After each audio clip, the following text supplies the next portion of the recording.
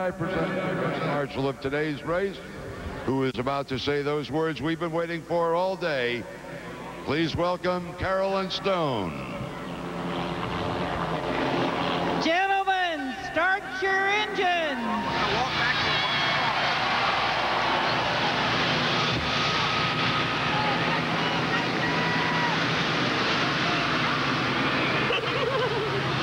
Here.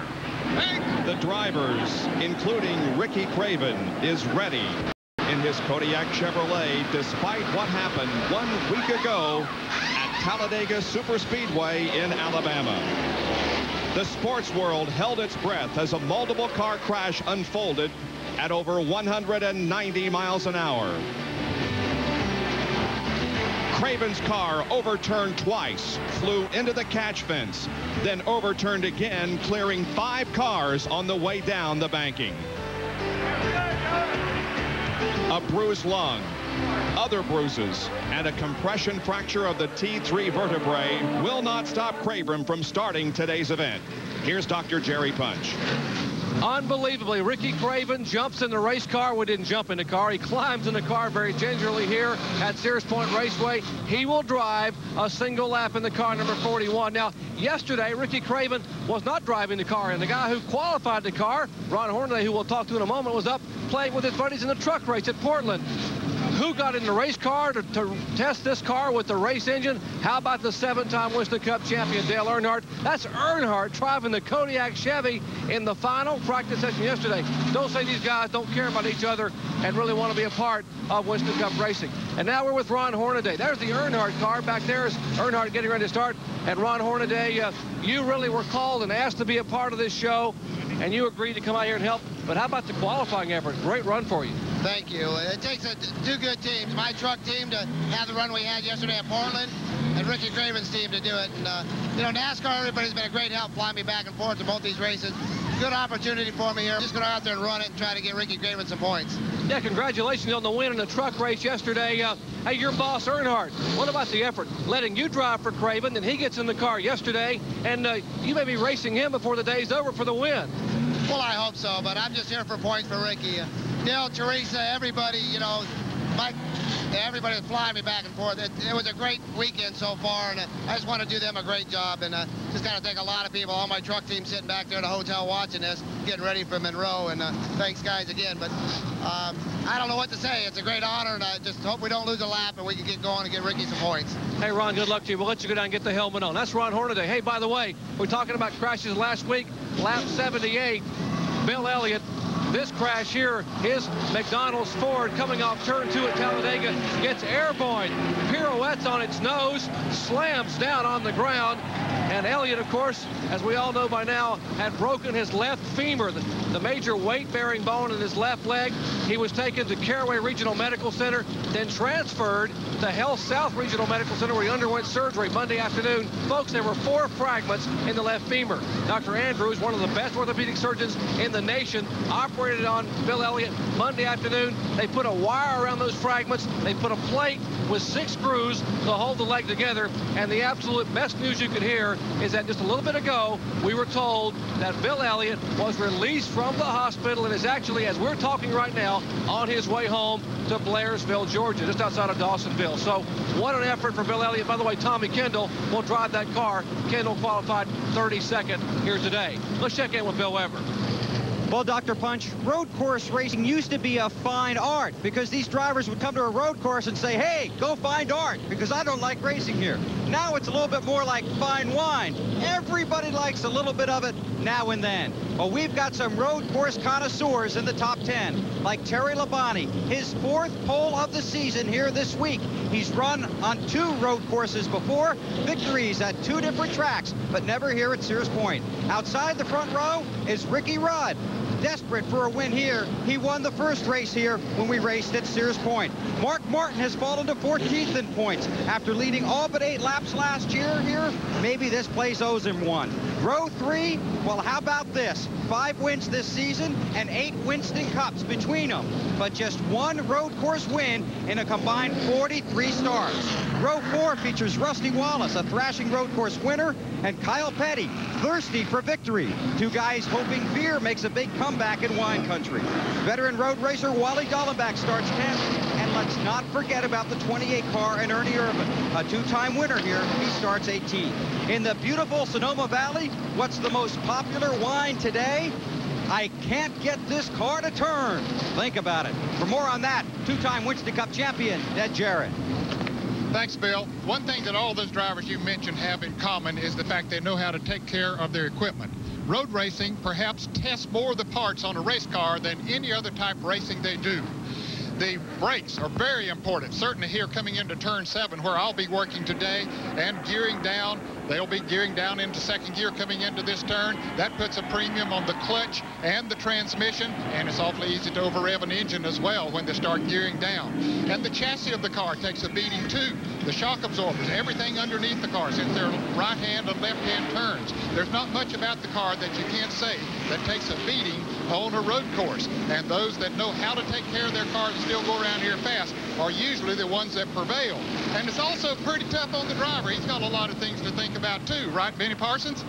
Boy, is it ever, Ned. You know, this racetrack has 11 corners. That's 22 spots that a driver has to make a mistake. 11 going in, 11 coming off the turn. Also, some of them will shift probably 14 times, probably average around 10 times per driver per lap. What is that? 32 times per lap these drivers have an opportunity to make a mistake. So when the race is over in victory circle, the driver can pat himself on the back, because trust me, he has done a fantastic job. And I talked about all the spots. I didn't even talk about trying to dodge the 41 other cars on the racetrack. The one guy last year finally at last solved the mystery and pulled into victory lane, didn't he, Bob? Benny, the driver who had the best average finish on road courses, had never won until a year ago. Dale Earnhardt passed Mark Martin with 2 laps to go and went on to win in his 36th road course start. That put him on a short list of only 8 drivers who have won on every type of track. And the win also put him atop the point standings last year. A year later, he's there again with a 77-point edge over Dale Jarrett. Jeff Gordon has slipped to 4th in the point standings. Ricky Craven leads the second 5 with road course winners Ricky Rudd and Rusty Wallace also in the second 5. Hi, everyone. I'm Bob Jenkins. Always great to come out here to Sears Point in the beautiful wine country of California for the first of 2 road course races for the NASCAR Winston Cup Series, the second being, of course, at Watkins Glen in August. All but 6 drivers in the top 25 in points changed positions as a result of last week's race at Talladega. I wouldn't be surprised to see the same thing after this event here today. When we come back to Sears Point, we'll have the starting lineup and then the green flag for today's Zamark Supermarkets 300.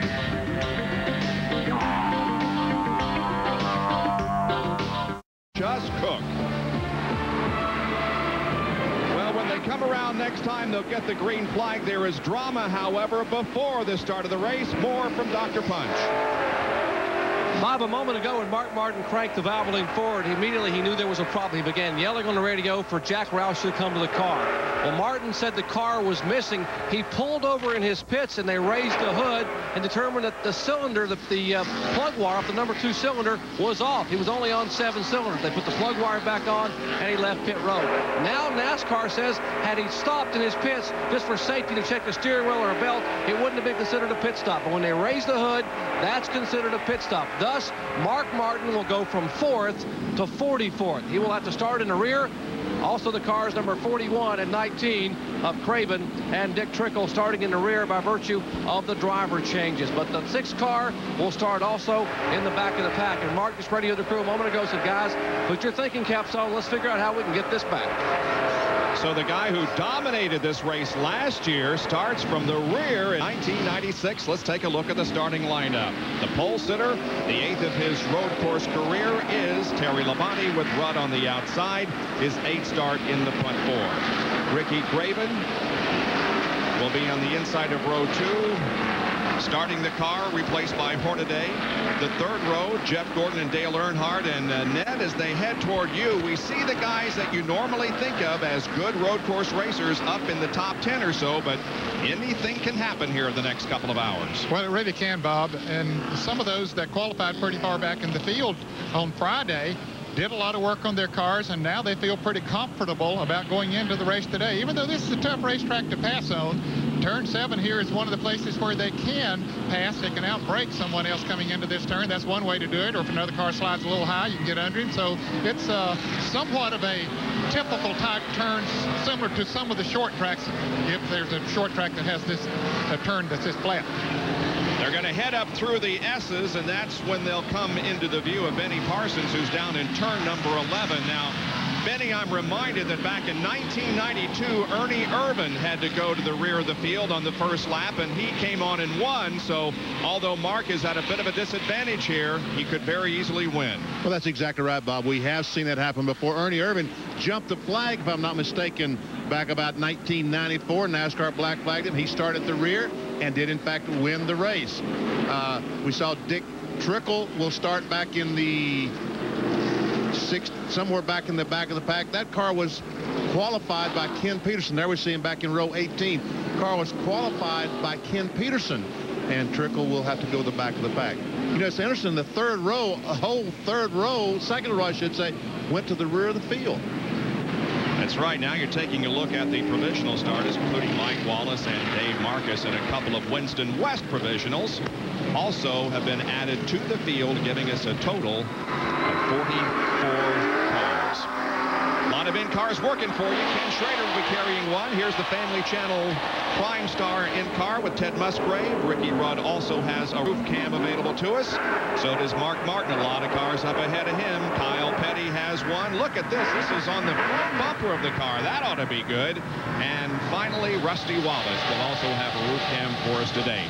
They're heading toward the final corner, turn number 11, just ahead of Benny Parsons. Now coming onto the straightaway here, looking for the green flag. And the Save Mart Supermarkets 300 is underway with Terry Labonte leading him up the hill.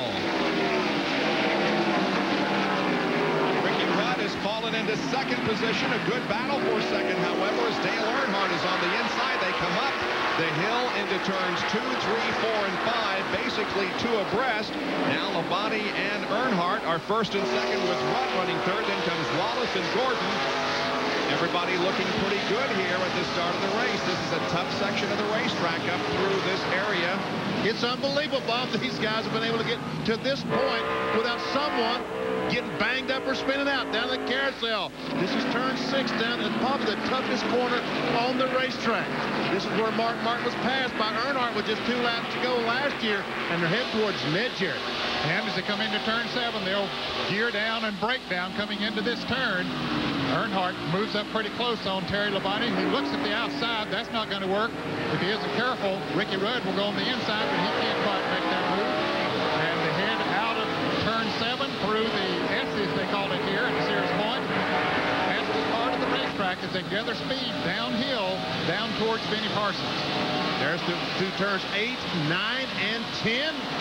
This is turn 10, a right-hander. And boy, I tell you what, they hope and pray that thing's turned right now. They'll head down towards turn 11, straight towards me. And we see Earnhardt smoking that right front tire as he goes down the corner, dragging the brakes just a little bit. Off the turn, completed the first lap, and Labonte will lead that first lap, Bob. Terry Labonte is out front by about a car length or 2 over Dale Earnhardt, the defending champion. We got Kenny Wallace fun down at turn 11. Also, the 8 car is fun of Hutch Strickland. But it looks like both these cars will get going again. Yes, they will. And as you can see, the rear end of the car there, Benny, he had some help because there's damage on the rear end of the 81 machine. Yes, there was. I don't know who ran in the back of him, but pretty substantial damage. We'll see what happens as the cars come down in the corner. And there we see, I guess, the 8 cars who got in the back of 81. And he spun too. And he spun as well. But everybody is okay and underway once again as we turn our attention toward the front of the field. Earnhardt closing in now a little bit on Terry Labonte as they head down onto this long straightaway to turn number 7, hitting the brakes for the approach to turn 7. Once again, Ned, Earnhardt takes a very wide approach to that corner. Yes, he does. Wider certainly than Terry Labonte or Ricky Rudd, and it seems to work for him, but it didn't gain him a whole lot as far as distance on the racetrack. I guess it just depends on how you approach that turn and how your car's set up for it as we head back down through the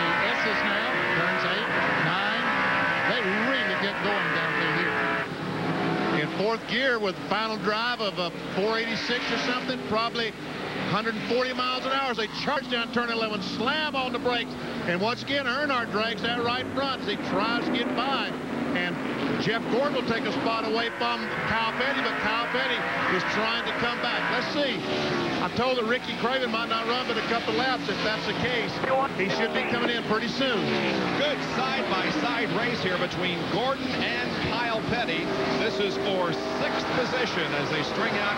Petty has the advantage now going up into turn number 2. But Jeff Gordon, the defending Winston Cup champion, has given him a great battle for that spot. And Ricky Craven is coming in, Jerry.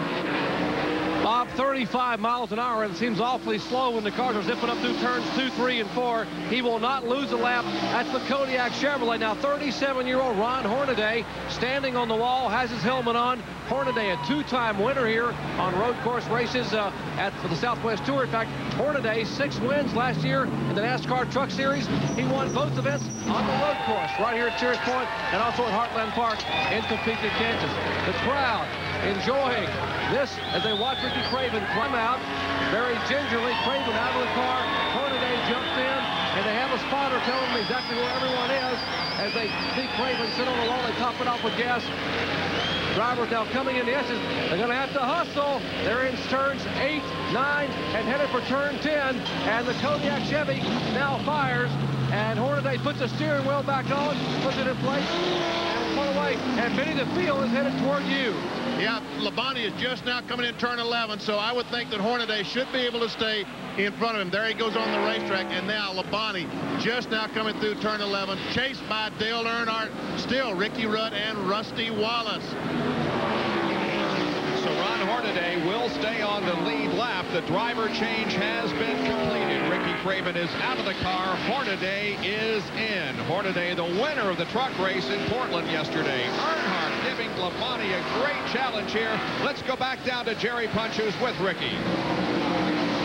Well, Ricky Craven just basically climbed out of the car, and Ricky put the sunglasses on. Ricky, you look a little sore and a little bruised, but that was a heck of a first lap out there. It's hard, you know.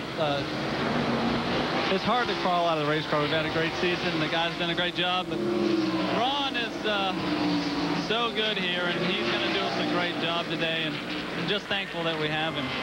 You know, it's a lot harder to climb out than it would be to stay in. I know Larry Hedrick and all the crew want to think about the future. In Charlotte, they know that they give you a few weeks to get all healed inside, get the eyes swollen down, get the fracture healed, that you'll have a good shot at Charlotte. Well, we just need to be smart. And again, you know, this is probably the most difficult as it gets. But Ron's going to do a lot better job than I could do in the car under the circumstances. And as good as he is here, he might be the best out there anyway. So it's going to be fun to watch him go today. You know, we're going to get the points, and the better he does, the better we'll be. An emotional Ricky Craven is the hardest thing he can do as Hornaday comes flashing by, and Craven watches his race car go up the hill in turns 1 and 2 without him in it. You could tell the emotion in his voice. He didn't want to get out, but knew he had to. Ricky Craven replaced by Ron Hornaday Jr. We'll be back with more of the St. Mart Supermarkets 300. And 2. Welcome back to Sears Point International Raceway. It's the St. Mart Supermarkets 300, 3rd and 4th right there. And Rusty Wallace is running in 4th position. Ricky Rudd just ahead of him. Back in 5th spot at the moment is one of the best road course racers in the country. He got a lot of experience in the Trans Am Series as a full-time NASCAR Winston Cup driver, but when he comes to a road course, he is a contender. He started 10th. Now he picked up 2 positions because an entire row in front of him moved to the back, but he is up to 5th at the moment. We're talking, of course, about Wally Dallenbach. A couple of other drivers on the move. The 28 car of Ernie Irvin is up to 10th position. He started 18th. There's a look at Wally Dallenbach's road experience. He finished 2nd in the road course races last year. 16th IMSA road course wins and 9 Trans Am victories on a road course.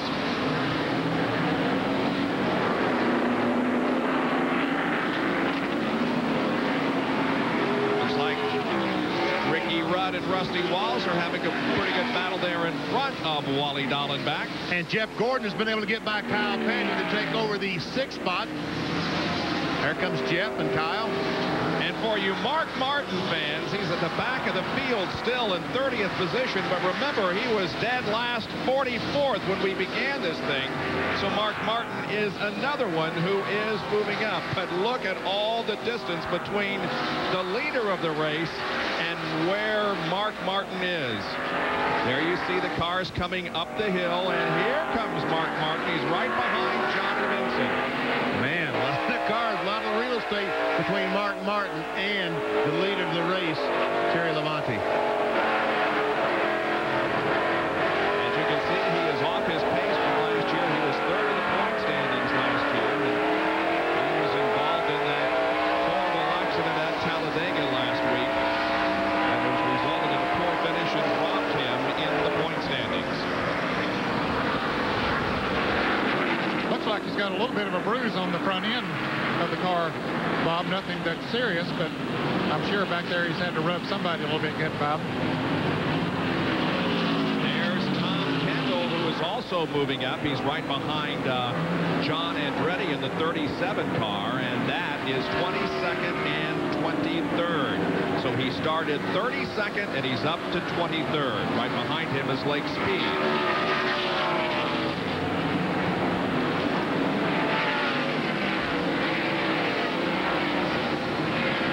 When Ron Hornaday came out of the pits after the driver change, he was about 11 seconds in front of Terry Labonte, who's leading the race. Well, that has been reduced a little bit. Labonte is gaining on him a little bit. It's down now to about 9.5 seconds.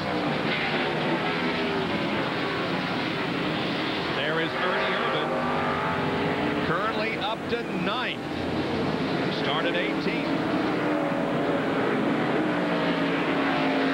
Driver who has won twice at this facility, Ernie Irvin.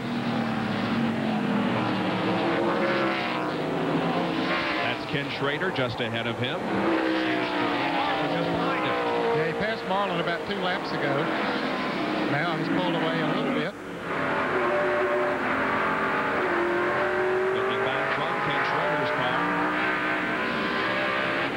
This is the straightaway linking turn 6. 7. Irvin is really getting into this turn 7 good. He's getting off of it as well. That Cavalier Ford seems to be hooked up.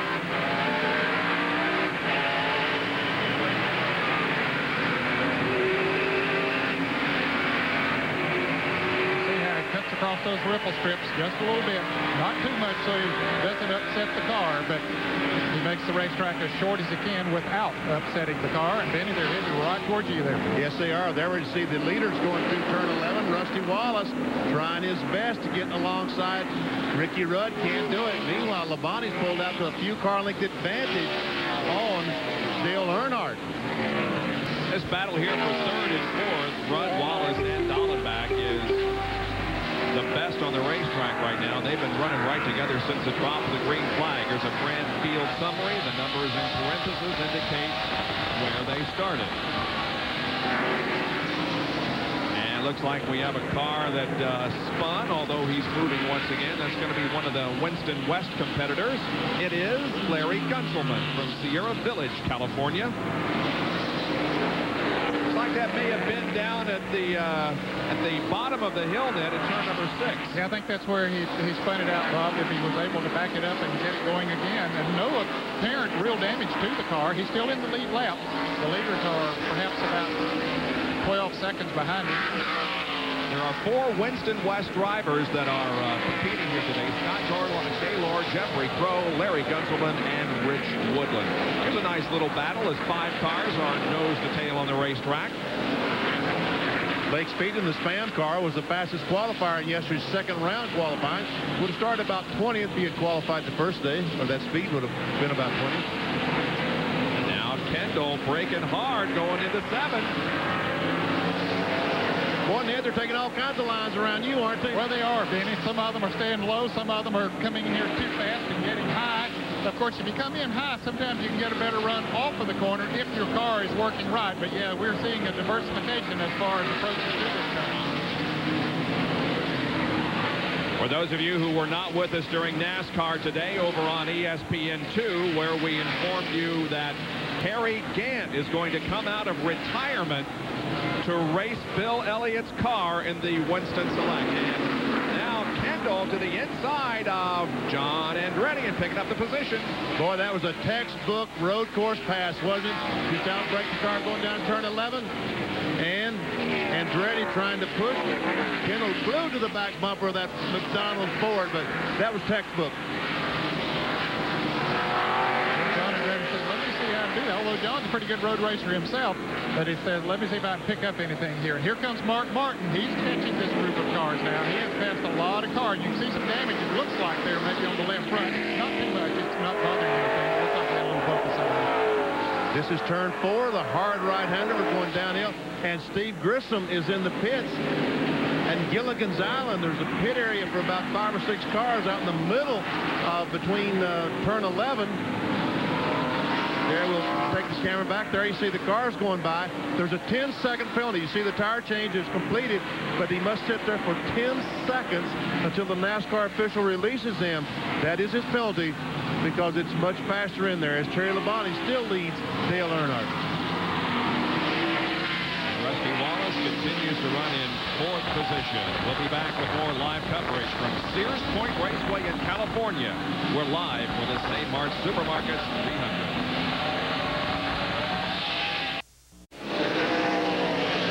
Welcome back to Sears Point Raceway near Sonoma, California. Rusty Wallace and Ricky Rudd continue to have a heck of a battle here for 3rd spot. Hey, Rusty's making a move, BP. He's on the inside, down turn 11, and takes the spot away. Rudd will try to come back on the inside. They're coming side by side towards you, Bob. They are at the line, and they are side by side. They come up the hill. Looks like Rusty is going to finally be able to pull cleanly ahead of Rudd. But a nice little battle between those two drivers there for a while. All of this behind Terry Labonte and Dale Earnhardt, who are running 1st and 2nd in Chevrolets, and then 3/4 of Ross Rudd and Wally Dallenbach continuing to run in 5th position. Once again, down the hill to turn 4. This is the leader going through turn 5, Labonte. He'll go up the rise to turn 6. There we see, and Dallenbach now closes up on the back bumper of Ricky Rudd. Up the hill, down to the carousel. Turn 6. And let's see what kind of run he can get off the corner. What kind of run can Dallenbach get? He's on the inside of the racetrack, really hugging it. Ned, they're coming towards you. And he couldn't make a pass there, Benny. And we got a spin here in turn 7. Car number 35 has spun around again. He's off the course, but if he can't get, he does have it fired, so he's moving. So we should not see a full course caution. As we see the leaders here now, Terry Labonte is maintaining that distance over Dale Earnhardt. That was the 2nd time that Gunzelman has spun here in just 2 or 3 laps. He spun at the bottom of turn 6, and he spun right in front of Ned in turn 7. So Gunzelman is having difficulty with this road course here this afternoon. Wally Dallenbach continuing to close in on Ricky Rudd at the moment, and Jeff Gordon is several car lengths behind Wally Dallenbach.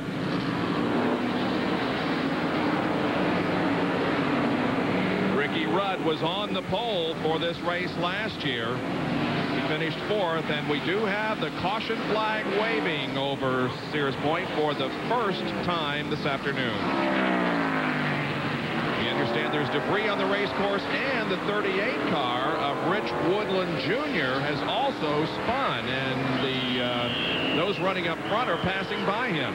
Tell you what, this is a huge break for, let's see, Mark Martin, a huge break for the 41 car of Ron Hornaday. Also Steve Grissom, who made a pit stop.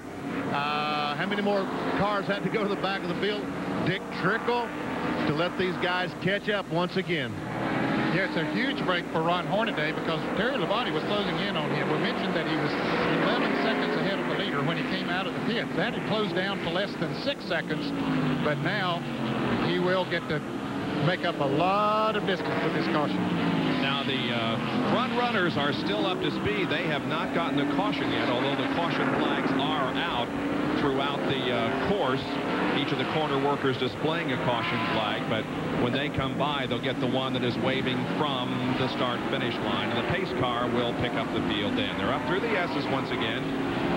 As a matter of fact, Ron, the Hornaday is not that far. I guess he backed off when the caution flag was waved. He just isn't that far in front of Labonte and Dale Earnhardt. There we see him going down the corner. Jimmy Spencer showing a little bit of smoke, Ned, up your way. Yes, there is smoke coming from the Smokin' Joe's car. A lot of smoke. Let me look and see if I can see where it's coming from as it comes through this turn. I don't know. It looks like maybe a rear end smoke, or could be a tire smoke, but it looks more like it's coming from underneath the car. It looks like an oil smoke of some kind, Ned, either transmission or engine oil. Well, he's got some damage on the right side of that car. Somebody has been into him. Now the front runners have received the caution flag, and the pace car coming out onto the racetrack for the first time today. This is because of debris on the racetrack and also a spin by Rich Woodland Jr. It is Terry Labonte, followed by Dale Earnhardt, Rusty Wallace, and Ricky Rudd. Back at Sears Point, and pit stops are being completed here. We are under our first full course caution of the race. 14 laps have been completed. There is Ron Hornaday, who has brought the Ricky Craven Kodiak Chevy in for a pit stop. Remember, he was at the back of the field and was about to get lapped when this caution came out. He's going to be able to get in now and get some fresh tires and some fuel, and as a matter of competition. As a matter of fact, he's able to put his gloves on. Evidently, he did not put his gloves on when he stopped before. That time he was sticking them on. So this is a very well-timed pit stop for several reasons. Hornaday moves back out onto the track, going around turn number 1. As we indicated earlier, he won the truck race in Portland yesterday. Mike Bliss finished in second position, so our congratulations to Ron on his victory there. By the way, for those of you who were with us yesterday and watched Doug McGowan win the Featherlight Southwest Tour race, well, he had an oversized engine in the car. He is being allowed to keep his race win, but he will be assessed a penalty of $3,500 and will given last place points instead of winner's points. Oh, rats, I hate it, don't you? That is a tough break, but his engine was just was supposed to be 358, and he had a 362. So the field lined up now under caution here on the racetrack, getting set for a restart. The beautiful hills of Northern California is the setting. Welcome back to Sears Point, just about to go green once again, coming off our first caution. The True Value man of the race for last week's Winston Select 500, Sterling Marlin. True Value, on behalf of Sterling, is donating $1,000 to the Brenner's Children's Hospital. Each year, Sterling hosts a country music concert in his hometown of Columbia, Tennessee, to benefit the Mary Maury County Children's Fund. Sterling invites several of his recording artist friends to sing, entertain, and sign autographs. All proceeds used to provide a better Christmas for the kids in need. And Rusty Wallace out, first one off pit road, has the lead. Earnhardt is second, and Labonte back to third. Jeff Gordon, Ricky Rudd, and Ernie Irvin. And this is the 6th race that Rusty Wallace has led here at Sears Point. I understand that Dave Marcus may be off the pace. Up the hill and not going very fast. No, it doesn't look like it's going very fast. And Scott Gaylord is on pit road as we're watching Marcus go up the hill. Meanwhile, they come down. The front runners come down the hill at turn number 6. And Jared will be able to see them as you watch another Tram Field summary. About a 3-car length advantage at the moment for Rusty as they head down toward turn 7. Yes, he's building himself a pretty good lead here just on the first lap. But here comes Ernie Irvin on the outside of Ricky Rudd trying to make a pass, but I don't think it's going to work for him. Ken Schrader now tries to get inside Ernie, but that doesn't work either. They have fresh tires on the cars now, so they were a little brave coming into this turn that time, but nobody made a pass up front. Track position is so very, very important anymore because these cars are so very fast, and they're all fast. They're separated by a 1/10 of a second, probably the top 10 cars. As they charge down at turn 10, turn 11. Ricky Rudd will make that hard right-hander.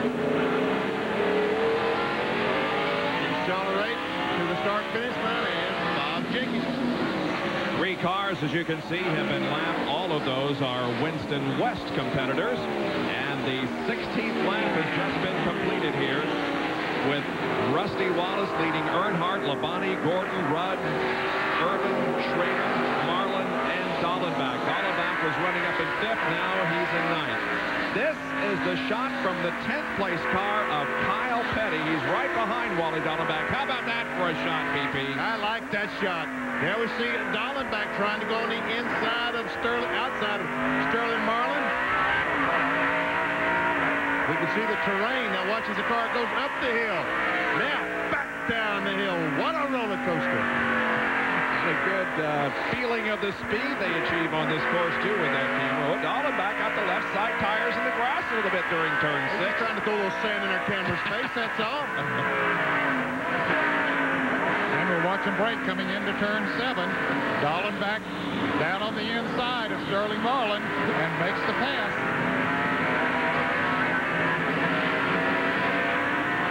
Now we're headed through the S's, and we'll see a lot of right and left-hand turns. That kind of missed that corner there.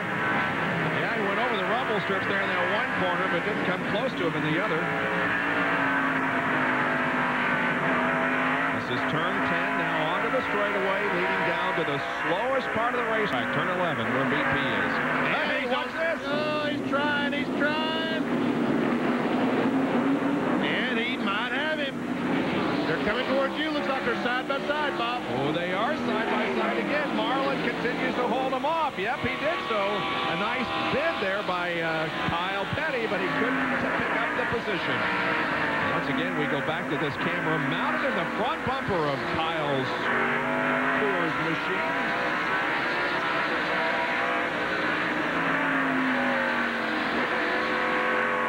But meanwhile, back for the lead. Looked to me like Earnhardt was gaining a little bit. Oh, yeah, he's right there. Up the hill to turn 6, down through the carousel. And then looks like you got a couple of black cars coming right at you just a second. And Earnhardt would certainly like to get in front, lead a lap, get those 5 bonus Winston Cup points. He couldn't catch Terry Labonte there before to lead, so he thinks maybe he might catch Rusty. He comes into the turn hard here in turn 7. He gains coming into this turn, but Rusty's getting off the turn good. So he pulls away just a little bit from Earnhardt as they head through the Essex one more time. Now, we had an early caution period, and Doc, what I'm wondering is, did that change the pit strategy of anybody down there? Well, Bob, before the race, everyone was talking about what they wanted to do. Most of the crews wanted to make it a 2-pit stop race by going 25 laps. That would be lap 25, lap 50, and that would give them 24 laps to the end. Well, I've talked to some of the crews, talked to Terry Labonte's crew. They can only go about 27 laps. They're going to have to make 2 more stops. Call it lap 39 and lap 64. The same for the 2-car of Rusty Wallace. But I just talked to Bobby Hutchins, Dale Earnhardt's crew chief, and Bobby said, hey, we could go 30 laps, so we're going to pit on lap 44 and then make it all the way on 1 more stop. Let's go to Bill Weber. Well, there are some similar calculations going on at this end of pit road, but the 2018 for Ernie Irvin had a great stop. 21.19 seconds. 4 tires used a little tight in the carousel, so they took 1 round of bite out.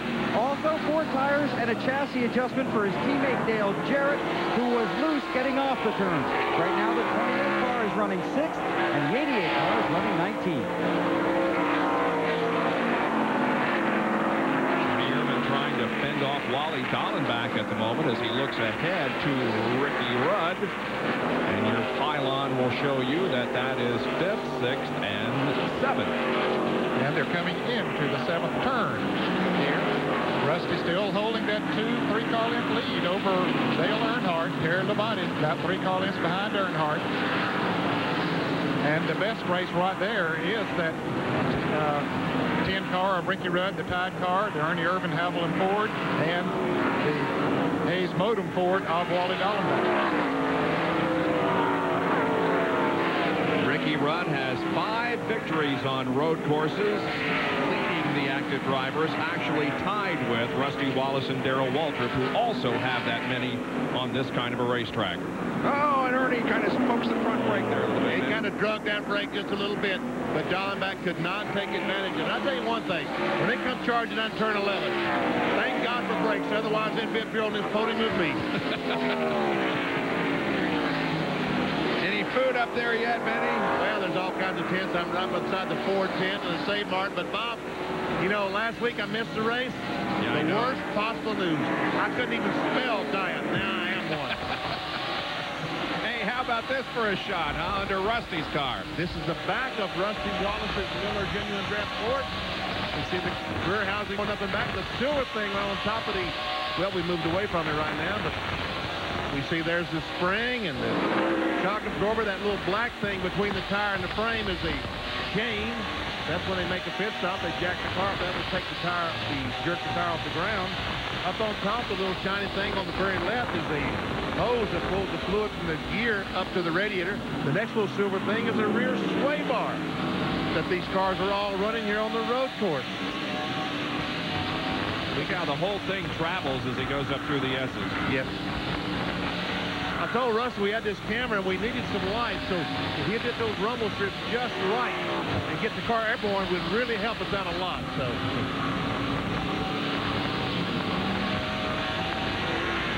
Rusty's last road course win was here at Sears Point back in 1990. Now we can see as he buries the nose of the car as he slams on the brakes down to turn 11. Looks like Earnhardt might have gained the car length or two that time. This road course can be divided into the technical and the fast part of the course, and I think that's pretty self-explanatory. Technical is a lot of S's and corners and so forth. The fast part is just letting it all hang out.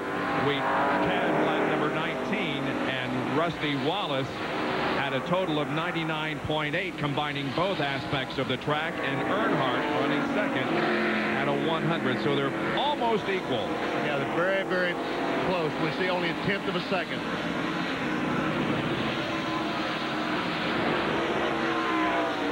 We're waiting to see where Mark Martin is. Remember, Mark stopped here before the green flag came out. It was considered a pit stop. He went to the back of the field, but now he's up to 14th position. So Mark is continuing to climb up through the standings, and this is the roof cam on the Valvoline Ford.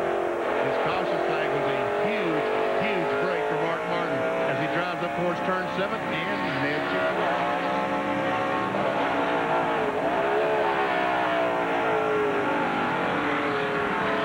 74 laps will comprise this race. We've completed 20, 54 more to go as Mark Martin rests in 14th position, while up front it is Wallace, Earnhardt, Terry Labonte, Gordon, and Rudd. Bob Jenkins, Ned Jarrett, Benny Parsons, Bill Weber, and Dr. Jerry Punch at Sears Point Raceway, about an hour north of San Francisco in the beautiful hills of Northern California for the Save Mart Supermarkets 300 NASCAR Winston Cup race. There are those running up front. Coming by, we focus in on Ernie Irvan, and he's picked up a spot since we were last here. Here's how he did it right in front of you, BP. He came down the corner, as I said, heavy braking. Rudd hits the brakes. Ernie Irvan hits the brakes just a little bit harder. And while Rudd is out there, unfortunately for him, Wally Dallenbach in the 15 car tried to get by, and that cost both of them a couple of seconds. Yeah, Dallenbach not able to make that pass. Right. He's still behind Ricky, so he remains in the 7th position. Rudd is in 6th.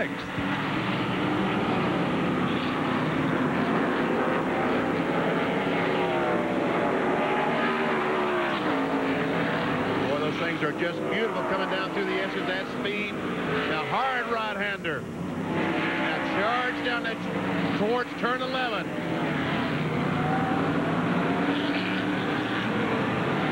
See Rudd on the brakes, left foot, showing off the corner, now shifting.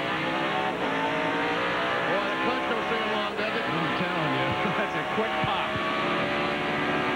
Yeah. Up on the very top, you see the steering wheel column turn as he goes in the corner. Down shifting, up. This is turn 2. So when he's just lightly on the brakes, Ben, he does it with his left foot, but when he really climbs on, he does it with the right and then heels and toes it, huh? Yes, sir. And he goes down the hill. Oh, heavy brake. Now catch me another gear, baby. All right, now we're going to go up the hill. Accelerate. Let's upshift. There we go. Now to the carousel. Oh, I think brakes. There we go. Stop this thing. Now then, accelerate it. He's back on the gas, playing with it. All the way to the wide open. And here's traffic for the leaders. Dale Earnhardt has gotten around Rusty Wallace coming into turn 7. They ran up on the 35 car through the carousel and had to slow down. Earnhardt took advantage of it, and the other cars have caught up to him, so we have a new leader, Dale Earnhardt. Well, Earnhardt only led 2 laps last year. The last 2, the important 2, to take home the victory, and he has gone to the front here this afternoon.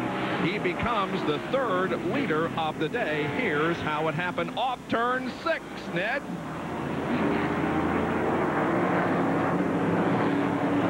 He just took advantage of that slower car that they came up on, Bob, and he was set for it and took off.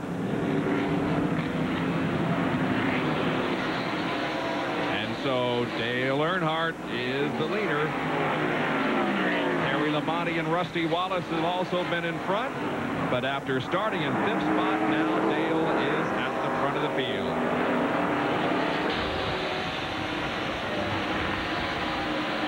Tell you what, we got all kinds of temperature gauges still. These cars have oil temperature gauge, water temperature gauge. It's a shame we could put a temperature gauge in Rusty Wallace's head. It'd be about 400 degrees right now. He was pulling away from Dale Earnhardt the last couple of laps before they ran up on that traffic, and he had to be feeling good about the Miller Ford. But, yeah, you're right, Benny. He's probably a little frustrated. Let's see what he can do about getting back up there again. Rusty Wallace is the best among all active drivers in laps led on all road courses, 267 before today, and he's led 10 so far today, but looks like he may be closing in on Earnhardt again. Yes, definitely. When he came into turn 7, he moved right up within a car length, and Rusty's getting through this turn so good. Wouldn't surprise me to see him make the pass here if he indeed is able to make a pass. By the way, that car that created all the problem there and allowed Earnhardt to go around was the 35 of Larry Gunselman, one of the Winston West drivers. There are 4 Winston West drivers in the race today, but Lance Hooper, who did not make it, is still going to maintain the series point standings lead.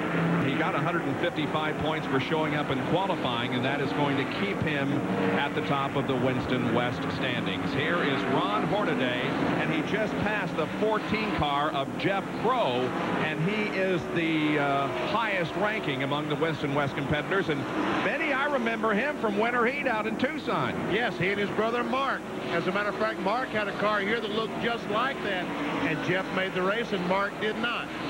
And Jerry Punch has a report on Ron Hornaday from the pit area.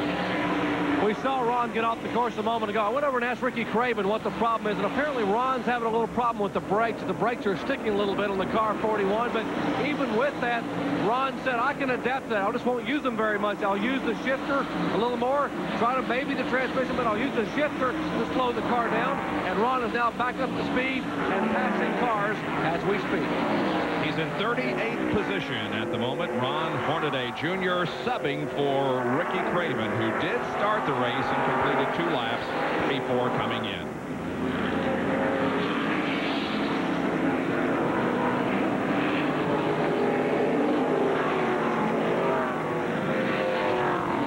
We talked about yesterday in the Southwest Tour race that the heroes that they have, their idols. Ron Hornaday and all these fellows that raced yesterday, he's their idol because he made it.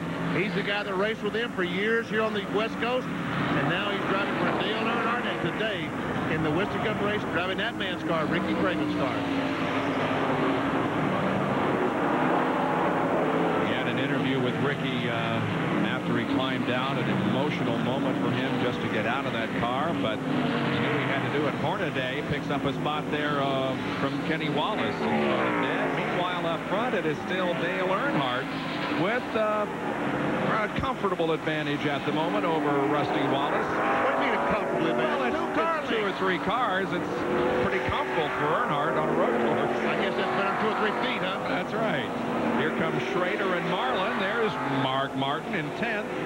11th place, Kyle Petty, Ted Musgrave, Ward Burton, Brett Bodine, Bobby Labonte, Michael Waltrip, Bobby Hamilton, Cope, Andretti, Burton, Bodine, Jarrett, and Kendall, Nemechek. How am I doing?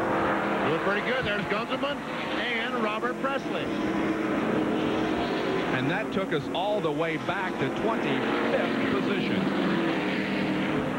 There's Earnhardt leading after 26 laps of the 74 here at Sears Point Raceway in California.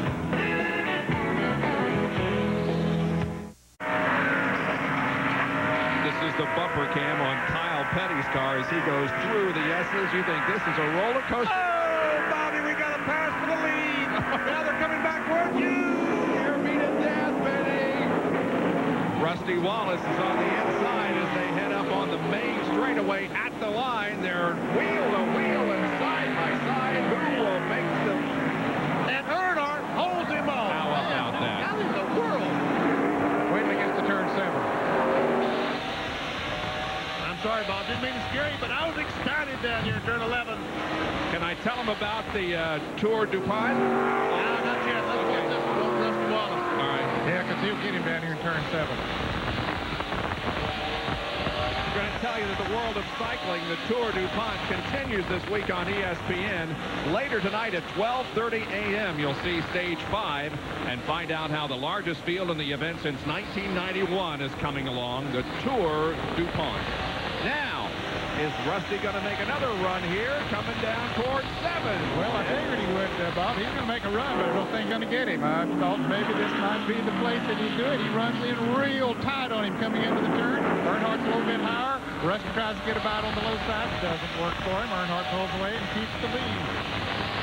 Okay, when he comes towards me this time is when Rusty Wallace is going to make another attempt. He'll try to outbreak him down in this corner, and then he'll try to do something different as he comes off the corner to beat Earnhardt back to the start-finish line. All right, get ready. This is turn 10. A right-hander now. Charge down 11. Come on, Rusty. He's going to make a liar out of him. He sure is, ain't he? Oh, yeah. Close it up. Now he's going to try on the inside this time. Nah, it didn't work. No. I tell you what, look there. Terry Labonte is closed up on the back bumper of Rusty Wallace. Well, those two have been battling it out for the lead. Labonte has closed in nicely in third place, and Jeff Gordon isn't all that far behind there in fourth.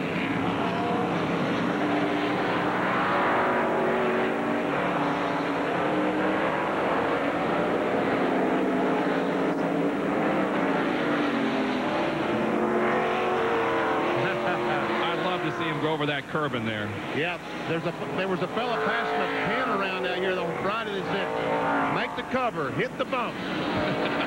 Hit the bump and get the car airborne. They're taking your pictures up there, and you make the cover of all the races. Oh, and Gunzelman spins right in front of me. Again? Yeah, again. The third time today.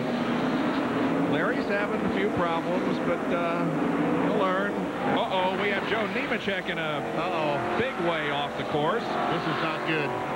Looked like he tried to get the car going again, but it wouldn't go. And now a battle for the lead. Yeah, Rusty got up beside him on the outside. Earnhardt was on the inside. He had the advantage coming off the turn. Took the spot away again. Now, I would guess that the caution flag will come out because of Nemechek. So now the yellow is out, and they'll race back to the line. Rusty Wallace once again going to try his best to outbreak Earnhardt, I would guess, at turn 11. There we come through 10 and down 11. Rusty, are you going to do it this time? On the outside.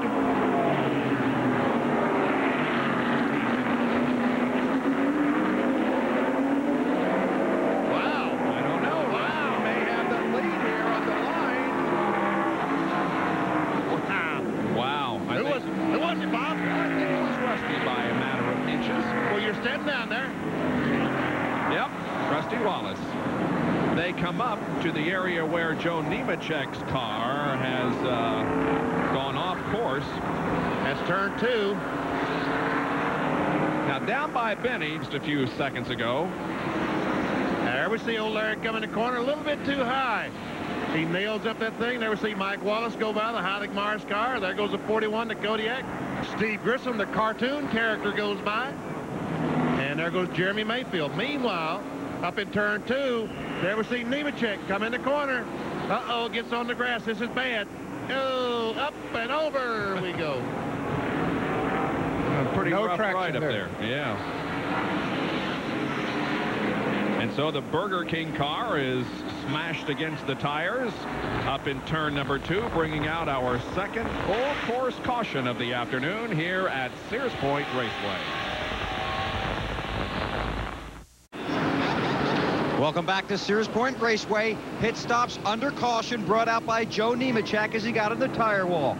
Right now, Rusty Wallace, the race leader, leads the field at 35 miles an hour down this long and windy pit road. It's Wallace, Earnhardt, then the 5, the 24, and now Ernie Irvan makes the left and dives into his pits, and the Texaco Havoline Ford crew goes to work. They go around to the right side first. They will need to make one more stop. You might see some gamble here and just take 2 right side tires. The 28 is not one of them. They'll make a 4th tire change. Other cars come down here, include his teammate, the 88, and the 43 right behind him. Right now, Dale Earnhardt is on pit road, and Jerry Punch is there. Hitting right in front of Rusty Wallace. They have already put right side tires on the Goodrich Chevrolet. They will go down 1 pound on all 4 tires. Rusty is down and away 4 tires. Jeff Gordon, Terry Labonte, Dale Earnhardt, and Ernie Irvan in that order as they head back to the racetrack. Bob? Boy, the traffic jam trying to get out of the pit. Sure was. There were some close calls down there, but everybody managed to get out without running into each other, so no damage. Ron Hornaday is completing his pit stop. Left side tires going on, and now he gets the signal to go back out onto the racetrack. He was running in 31st position when the caution came out. And again, the caution is because Joe Nemechek has put his car into the tire barrier up at turn number 2. We'll be back with more live coverage of the Save Mart Supermarkets 300 in a moment.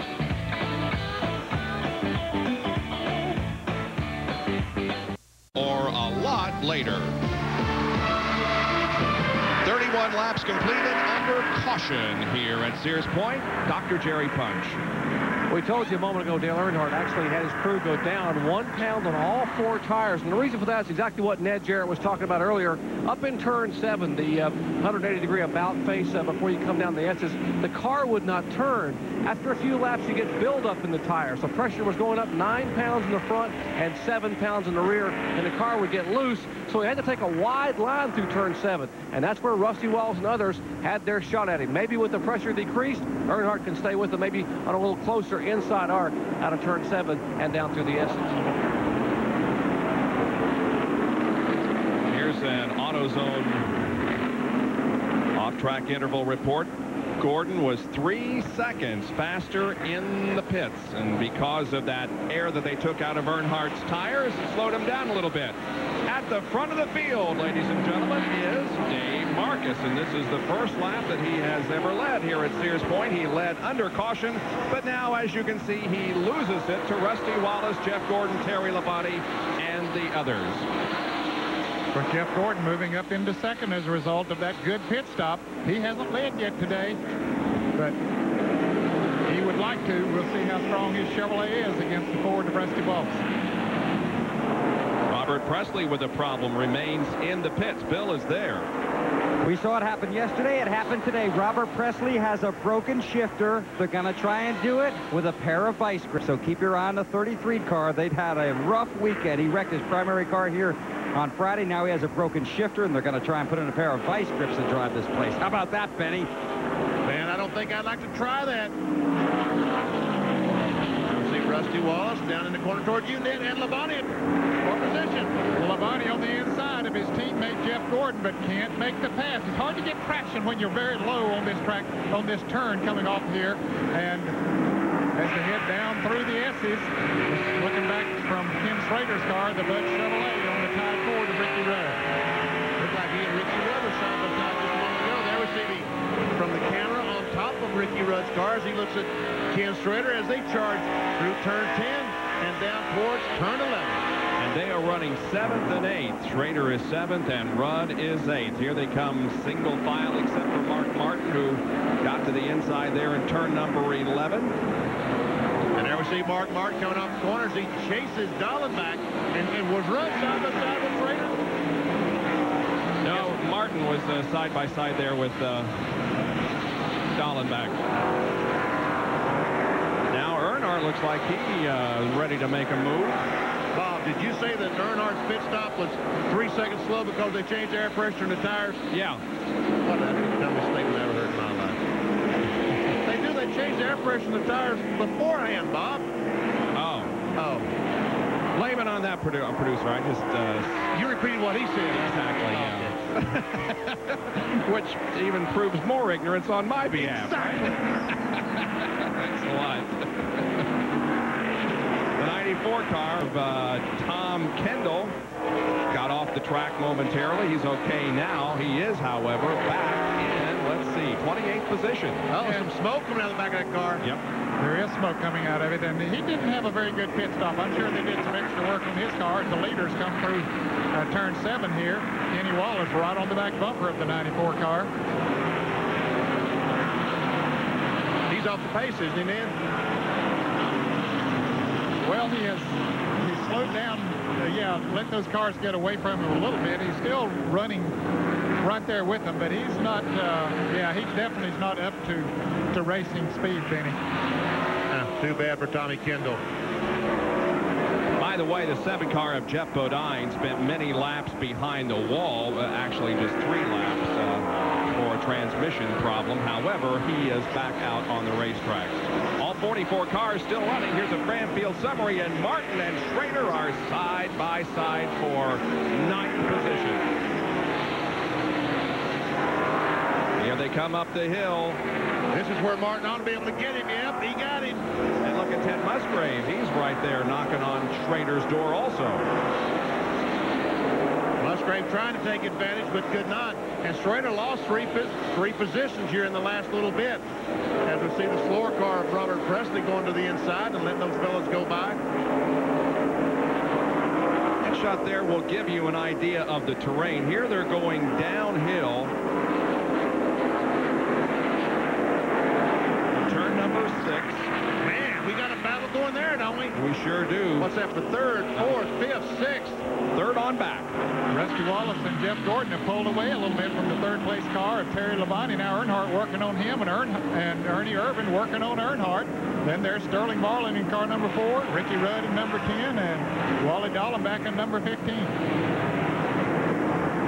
Sterling Marlin's having a good race, isn't he? He is having a great race. This is his 350th NASCAR Winston Cup start. Has moved from 12th to 5th. They told me that Rusty Wallace took Sterling under his wing out here this weekend and helped him out a great deal, talking about him in philosophy about how to drive the car, also about springs and shocks and setup. His best finish was in 1990. He finished 6th. He was 7th last year. Currently running in 6th position, so he's doing his best performance. We are nearing the halfway point. In a couple of more laps, we'll reach lap number 37 and the halfway point of our 74-lap event. As we watch this, I'll tell you that Robert Presley is back in the pits again. And Jeff Bodine, did we mention that Jeff Bodine has been behind the wall for several laps repairing a transmission on his car? Yes, sir. I mentioned that. Kendall is in, Bill is there.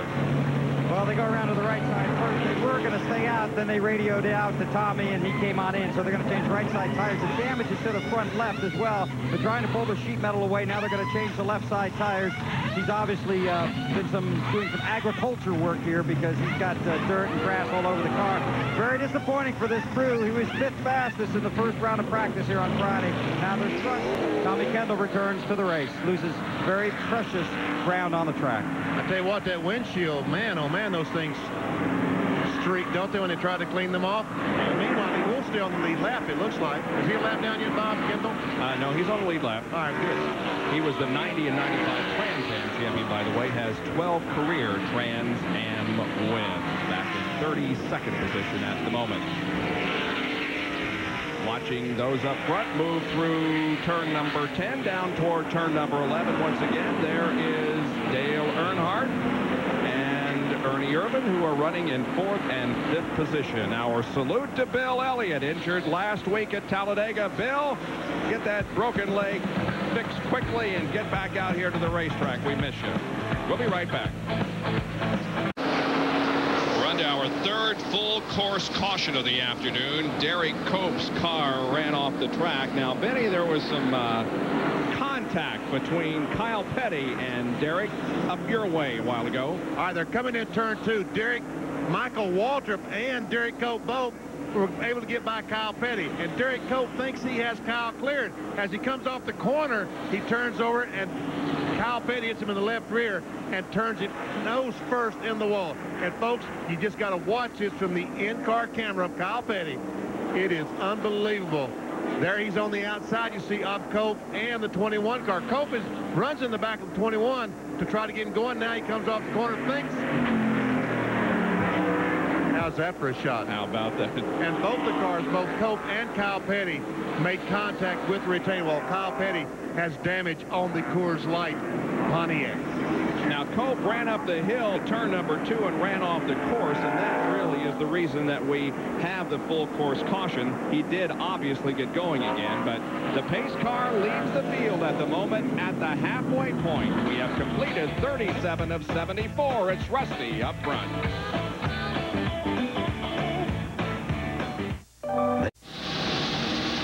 It's the Save Mart Supermarkets 300 NASCAR Winston Cup race from Sears Point Raceway near Sonoma, California. We are under caution just past the halfway mark because of an incident involving Kyle Petty and Derek Cope. Here it is again from the bumper cam. Turn 11 as they come off the corner. Cope thinks he has Kyle cleared, and obviously he did not. They made contact, and Kyle Petty is in the pits. By the way, and Jerry Punch is there.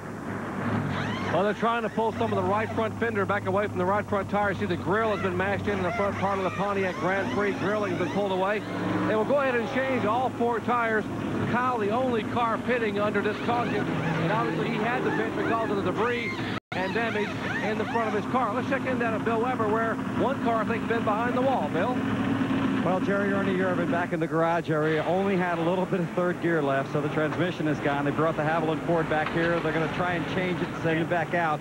These guys are having a great day. They had 2 pit stops in the 21-second range, but now they're behind the wall. They're going to change it and try and send it back out, but these guys are really crushed. Ernie still sits in the car. Window net still up. Back up to you, Bob. It is too bad. He had a good run going. Hope he can get back in the race and get a few more positions. Let's take a look at the Busch race recap since we are just past the halfway point here. Rusty Wallace, the leader, has led 16 of the 37 laps, and that is the most of any driver so far. 5 lead changes, 3 cautions for 5 laps. Average speed 79.5 miles an hour. There have been 4 leaders so far: Wallace, Labonte, Earnhardt, and Marcus. We do not have anybody out of the race. All 44 cars are still running. We'll take another break and be right back in just a moment. Just taken the green flag. Cars moved up the hill through turns 2, 3, and 4. Rusty Wallace at the front of the field once again, with Jeff Gordon running second, then Terry Labonte, Earnhardt, Marlin, Rudd, and Dallenbach. And the $10,000 for leading at the halfway point has gone to Jeff Gordon. Rusty Wallace not eligible for that award, and so $10,000 to Jeff Gordon, who is in second position at the halfway point. Running nose to tail right now. Bobby Labonte's up there, I think, in 11th place right now. Just having a great run, had some good pit stops. As we'll take a look at the field summary, but Bobby started back in the 21st position, I think it was.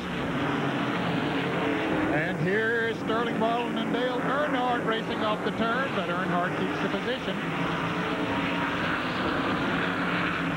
See, Mark Martin has got Wally Dallenbach. Started dead last in Mark Martin. Had to raise the hood, put a spark plug wire on at the very beginning before the race actually even started. Had to start at the rear and has worked his way up into the top 10. As he charges down towards turn 11. Let's see if he can outbreak Wally Dallenbach. He's going to give it a shot. Oh! He tried. 36 cars on the lead lap, but everybody is still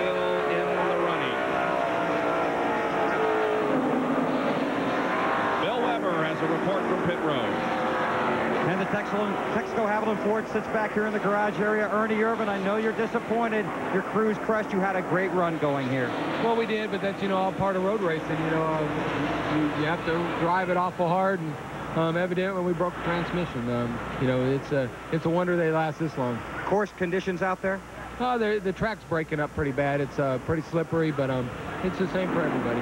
Okay, that's Ernie Irvin, and a few other teams are complaining about the track coming up in some spots too, guys. Okay. Boy, that could be something now. No kidding. Rusty stretching it out here a little bit over Jeff Gordon. Yes, he is stretching it out, Bob. He has a great line through this turn. This is one of the turns where we see a little bit of the asphalt coming up, and he's making it very slippery here, but everybody has been able to negotiate it pretty well. As Ernie Irvin says, it's the same for everybody, so they just try to get through here as gingerly as they can. There's not a lot of the gravel. We've just seen some of this kicked up from the inside of the racetrack. It's not a hot day here. As a matter of fact, the breeze is pretty cool, but the sun is beaming down. That could play part in some of the racing surface coming up. Once again, they come down to turn 11. Downshift, hit those brakes hard. Trying to find an advantage. We see Donald back on the inside of Rudd. Trying to take the spot away. They come off the corner. Looks like side by side towards you, Bob. Yep, they're going for 6th position, and nope, Ricky holds him off for the moment. In fact, he may have lost a little bit of ground there, as now Mark Martin is right up on the back bumper of Wally Dallenbach.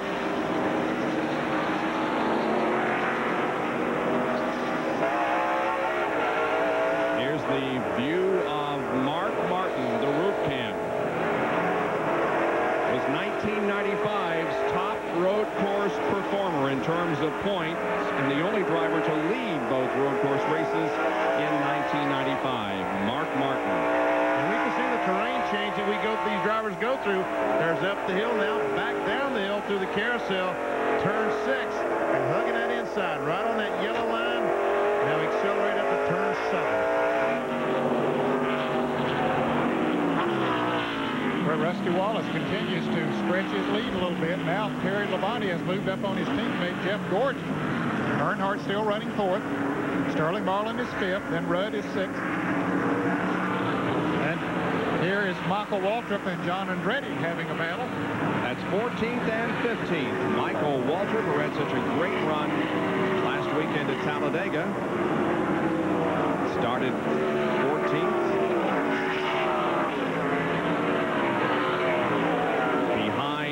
John Andretti in the 37 car is Jeff Burton in car number 99. There he is. Burton running 16th. And that time Dallenbach was able to get by Ricky Rudd as they came through 11. Never see Bobby Labonte. And Brett Bodine got a great run going in the Lowe's Home Improvement car. Yeah, one of his better runs of the year. Brett bought that team from Junior Johnson earlier in the year, or last winter, as a matter of fact, and struggled a little bit, but having a great run here today. There's a good view of your favorite driver and to see where he's running on the racetrack. There's Jeremy Mayfield running 32nd. Here comes Dick Trickle. Kyle Petty, we documented his problem. He collided with Derek Cope, had to go to the pits. Here comes Dave Marcus, and there is Gunselman again. And Bobby Hillen just pulled the Jasper engine Ford in the garage area, either gear or transmission, out of that car. The reason I know because he was stinking when he went by here. You can smell it, huh? I can smell it, yeah. Still Sterling Marlin trying to get around Dale Earnhardt, but hasn't been able to do it. Earnhardt holds on to 4th. We have a spin. Michael Waltrip is off the track. Right here in front of me, Bob. He came in here just a little bit too hard, locked the brakes down, and he spun out. He's lost a lot of position. He gets going again, but boy, Michael was up there in great shape, and now he has a lot of car capacity. He's going to get back up there. No damage done, I don't think. He was 14th. He drops back to 33rd. All those cars went around him as he was sitting there off the racetrack at turn 7. Right in front of you, Ned. Yeah, he just came in there, and you can see the rear wheels were locked when he slid off the pavement there. But he didn't go too deep up into the sand. That slows him down, and you can see it doesn't appear to be too much damage to the Citgo Ford. Last week at Talladega. His best finish in 1996, he finished 5th. His best finish here was in 1990 when he came home 9th.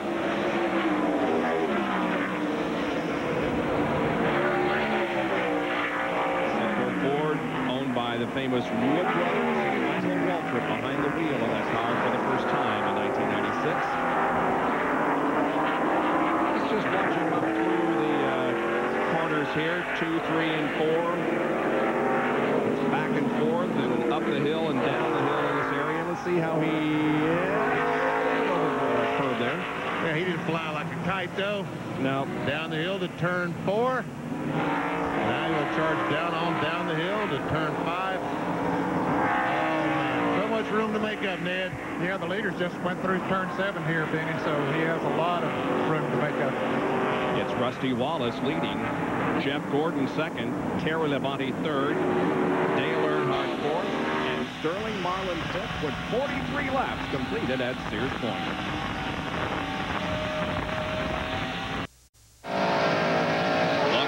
Spears Point from 8th place Mark Martin's car. You look ahead to the other competitors ahead of him. Ricky Rudd just ahead. Well, the quest for the Stanley Cup unfolds live on ESPN and the Deuce. Monday at 8:30, it's the Avalanche and the Blackhawks in game number 3. Tuesday, the Penguins and the Rangers, both of those games on ESPN. And then also Tuesday at 7:30 Eastern Time, the Flyers and the Panthers. So follow your team in the Stanley Cup playoffs here on ESPN and ESPN2. Well, from Mark Martin, we go to his teammate, Ted Musgrave, who is running in 10th place. And a heck of a good run here for Ted. His best finish here at Sears Point has been a 6th in 95. And we'll see how many times he can shift around this racetrack. So far, he's going pretty good distance in 3rd gear. Now he goes down to 2nd gear. He's not going to stay in 2nd long. 3rd. Up the hill. He'll probably go through the carousel in 3rd gear. Does he shift to 2nd to go up to 7? No, he does not. Keeps it in 3rd gear. Then he's got his hat there on the shifter, so that when he wins in victory lane, he can put it on right away. Yeah, he's ready. Okay, now 2nd gear. Hey, short shift. He went from 4th to 2nd. A lot of guys go 4th, 3rd, and then 2nd. Got Bobby Labonte right on his bumper. Jammed up in 3rd gear. Through the S's. Somewhere in here, he's going to reach down and catch 4th. So if he gets straightened out here and can't go. Okay, now he finally let go of the steering wheel long enough to catch a gear. 4th gear. You saw what they do with the hands. Let's watch what they do with the feet. As Ricky Rudd's down in turn 11. Accelerates off the corner. 2nd gear now is Chip. Chip again. Oh, I got to slow down. Going up that hill. Better catch another gear. Yep, there we go. Accelerate off the corner. Catch another. He's up to 3rd gear, I guess, now. And Michael Waltrip has gone down to turn 11. There he's sitting facing the traffic the wrong direction. Come on, Michael, move. There you go. Get out of the way. There you go. Triple goes by. So another problem for Mike Waltrip. He spun a lap or so ago. Now he spins again. It's back in 32nd position. This is the guy that's leading the race, Rusty Wallace. Pretty good advantage over Jeff. Yeah, he's moving away, and there's Wally Dallenbach has gotten around Dale Earnhardt and has moved up into the 4th position. So Dallenbach showing his road racing experience. Boy, this would be a good place for Dallenbach to have a good run. His sponsor, Hayes Motorz, a tremendous amount of folks here cheering Dallenbach on this weekend. He is on pace with his best finish here. He was 4th in 1994 and has just passed 4th position after starting 10th. This race last year, he finished 39th.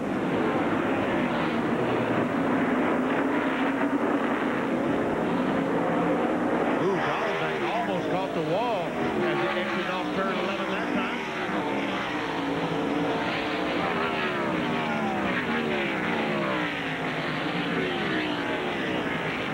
goes up that hill in chase of Terry Labonte. Dale Earnhardt, who is right behind him, has been in 7 races here and 6 finishes in the first 7. Bill Weber has a report on a car having a problem. Well, Bob, wacky things happen at these road course races. As we said on NASCAR today, everything's a little different here. Well, Bobby Hamilton lost precious track position in several spots because his drinking water bottle came loose and he had to snap it back into position, and that's hard to do here when you're turning left and right. So certainly not funny to him, but one of those weird things that happens when you go to a road course.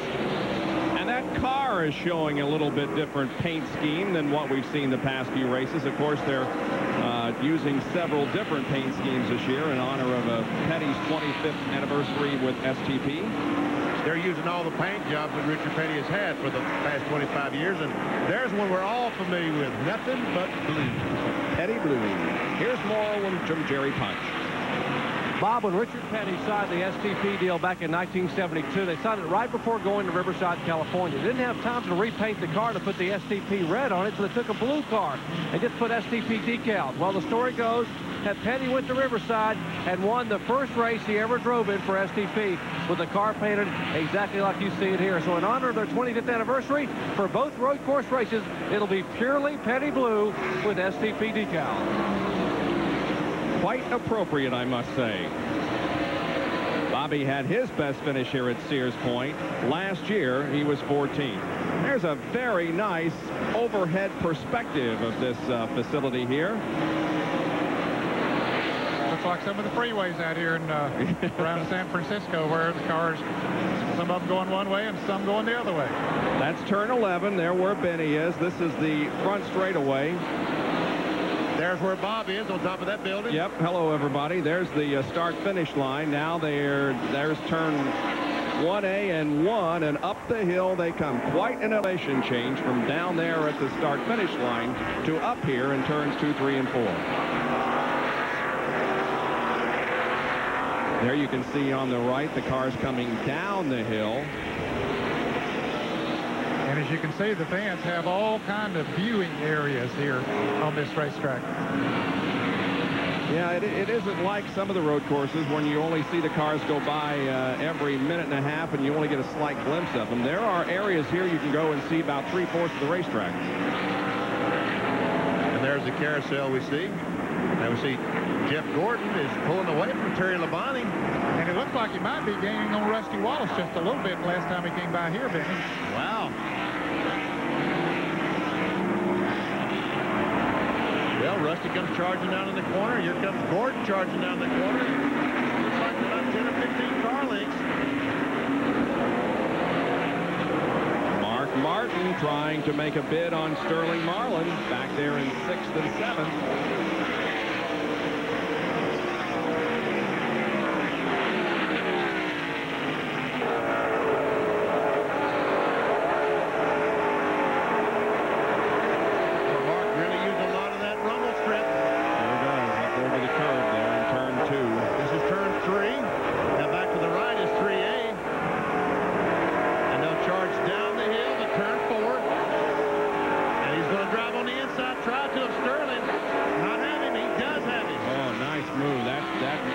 Perfect road course out-braking maneuver. Yes, it was. Now Martin will go up the hill to the carousel, and right there where he slipped last year, and Dale Earnhardt got by for his first road course victory. There was a little bit of oil on the racetrack. Mark hit it, got sideways. Earnhardt went around, picked up his first road course win.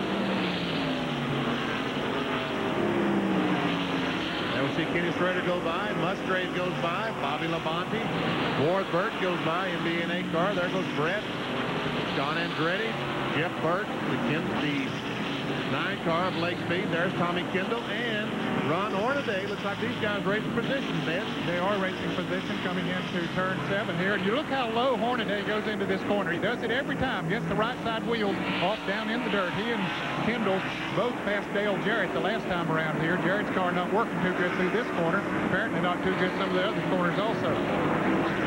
They're racing in 18th and 19th position. The substitute drivers, Hornaday and Kendall. And behind Ron Hornaday in the 41 car. We have a Winston West car, the yellow one there, and then comes Dale Jarrett, the driver who is second in points, 77 behind Dale Earnhardt. Jarrett is running in 20th position at the moment. And John Andretti just made a pit stop. This is probably a scheduled pit stop, changing 4 tires. If the caution flag should come out and all the other guys dive in the pits, Andretti will not bend and stay in front.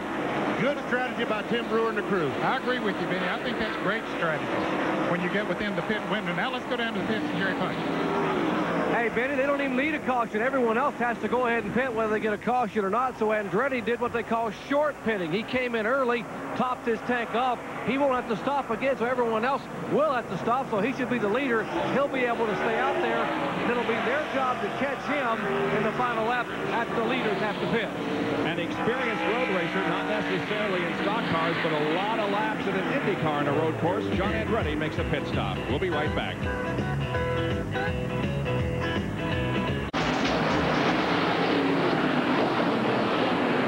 Back at Sears Point Raceway, Sonoma, California, drama unfolding. Just a moment ago, the 3, the 5, a number of cars pitting. That's Earnhardt and Terry Labonte. And now here comes Rusty Wallace and Jeff Gordon down pit road. What should be their final scheduled pit stop. Crew now waiting for the Rusty Wallace Miller Genuine Draft Ford Thunderbird. Right side tires. They scrub the windshield. A little further up pit road behind Rusty is the 24 car. There you see the left side of your screen. There's the 10 car pitting the Tide Ford Thunderbird of Ricky Rudd. They have a little trouble with the right front. Now clean some of the debris off the grill of the former winner. 24 is down. He will beat Rusty Wallace back on the racetrack. It's 24, 5, or 2, and then 10. And Terry Labonte, we saw him go flashing by.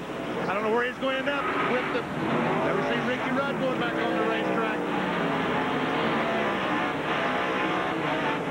Here comes Rudd back out on the track. Ken Schrader also going back into competition after a pit stop.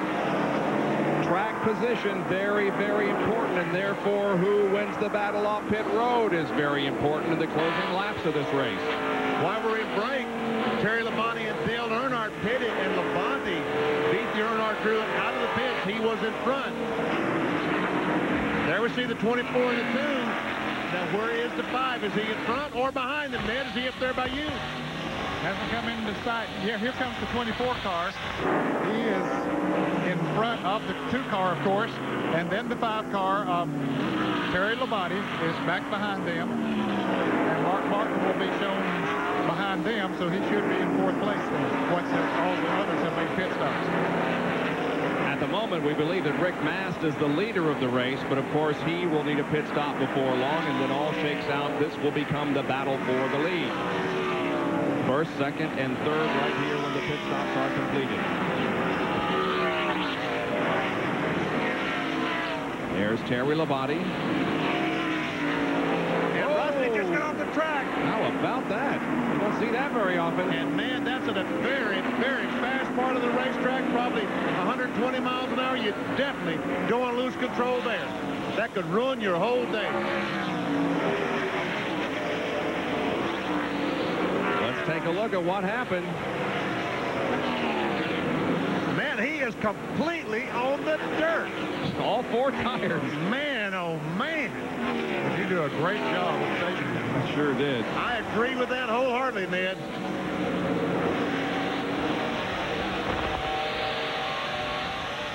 Well, I tell you what, you know that Jeff Gordon wants to stay in front. Let's see the off-track time. Jeff Gordon and Rusty Wallace. 2 seconds faster than Rusty Wallace, and he came out in front of him. But you know, a victory here would be so special for Jeff Gordon because the first 12, 13 years of his life, he lived about 10 miles from this speedway, Vallejo, California. Yeah, I talked to his stepfather, John Pickford, yesterday, and he said it was about 12 miles up the road that Jeff grew up. Now, here is the current leader of the race, Tom Kendall. He is off sequence, hasn't made a pit stop. He last pitted on lap 35. It's lap 53 right now, so he'll need one before long. And he's not really too far ahead of the leaders. I mean, those that are running second, those that have made pit stops, Bob. But he will have to make another pit stop. But Jeff Gordon and Rusty Wallace are not too far. I didn't put the watch on, but I would say about 6 or 7 seconds behind him. drives down in the corner on the inside of Robert Presley. In turn 11, and just for you Bill Elliott fans, I will tell you that he was released from the hospital today, according to Jerry Clutch on Nascar today, and is on his way home. Now let's watch Rusty Wallace as he goes through turn 10. This is 9A, back to turn 10, and he's supposed to keep turning to the right. Uh-oh. You believe in that, folks? On the dirt, and he saved it. Wow.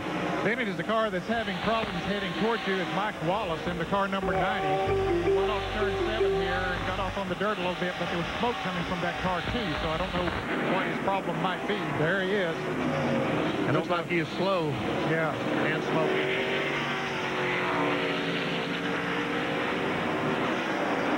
Bill Weber has a report on pit road. Okay, guys, now we talked about making up positions in the pits and on the racetrack. Well, Wally Dallenbach's having a great day on the track. But listen to his pit stop times. First one, 26 seconds, 24 seconds, and 23.91. So what he's gaining on the track, he's losing on pit road. Now, I didn't get Bobby Labonte's third stop, but his first two were 17.70 and then a 19 flat. He picked up 4 spots on pit road with his first stop and 2 or 3 spots with his second stop. So you can see you've got to be good on the track and in the pits, because the position you lose here on a road course, you can't make it up. No, it's just too difficult. There we see Dallenbach is in front of Ricky Rudd. He's currently in 7th spot. Rudd is in 8th, Schrader 9th, and the 16th car of Musgrave is in 10th.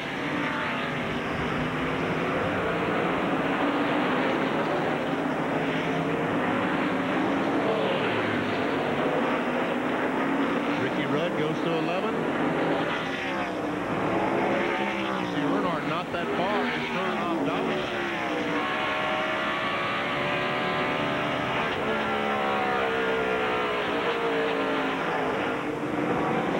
Tom Kendall continues to lead this race.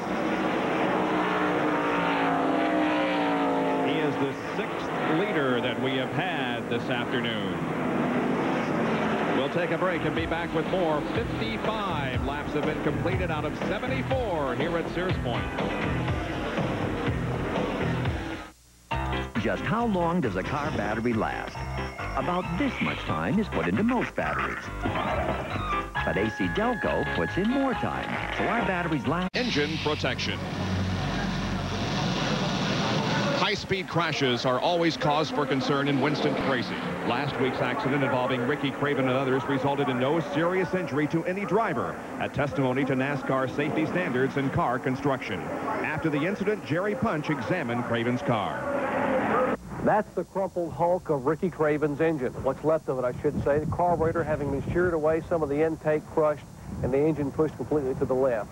But look at what's left of his beautiful Chevrolet Monte Carlo. Well, there's not much, of course. The roll cage, though, remained intact. This cage, built by Mike Laughlin, did its job. There were some openings here where it had been ripped open by the catch fence. Once again, the catch fence did its job, catching the race car, but it did rip open some of the bars on the cage. But look most importantly inside. The safety perimeter, the cockpit of the car, remained intact. It maintained its integrity. Now let's go to the back of the car. We'll show you the frame here. Remember, the car came off the fence. There were no wheels or tires. It came back on the racetrack and landed flush on the frame.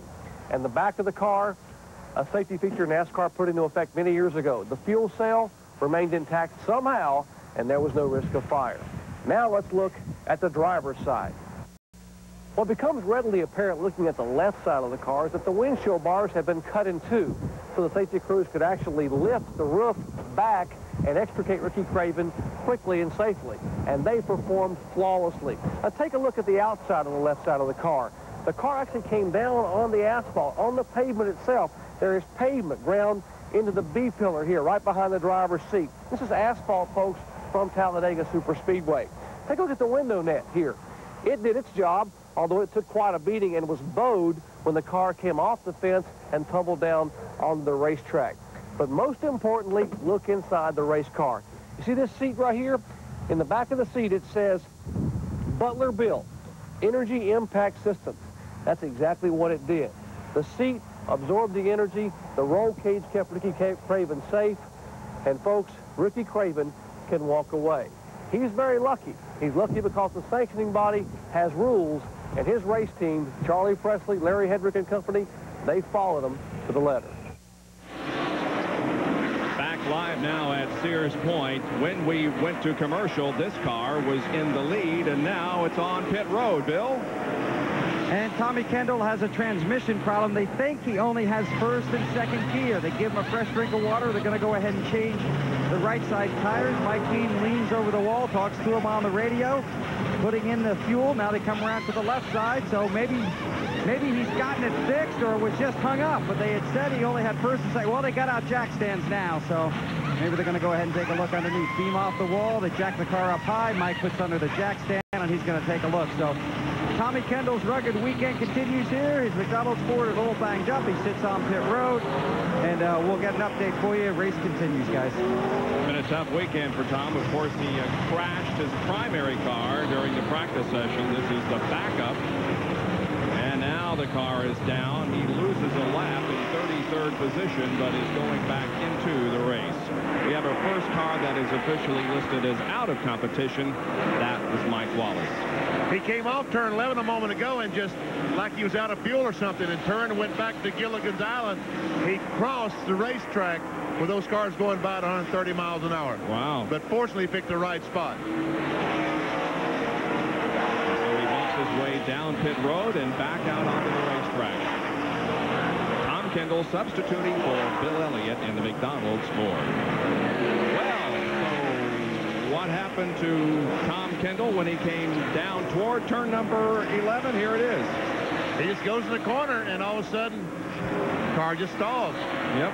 And we see the 19 car go by, and Kendall trying to get out of everyone's way as the leader goes by. Jeff Gordon just turned right and parked over in Gilligan's Island. Bill Weber, what's the update? Hey, Benny, he does not have first or second. He only has third or fourth gear. What's that going to do for him around here? It's not going to do very much. You will not be able to get off the slow turns like 7 and 11 well at all. He needs second gear at those spots.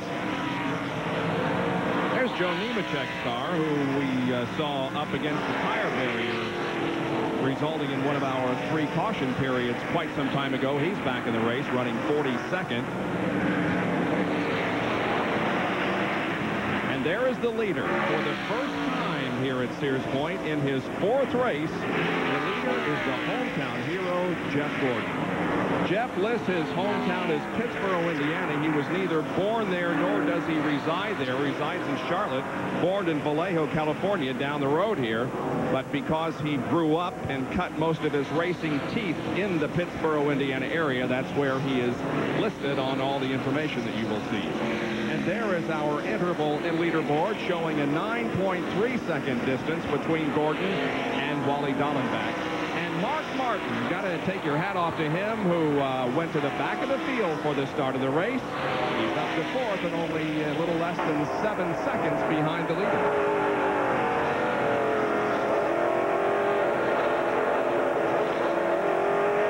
Luckily right alongside Mark Martin.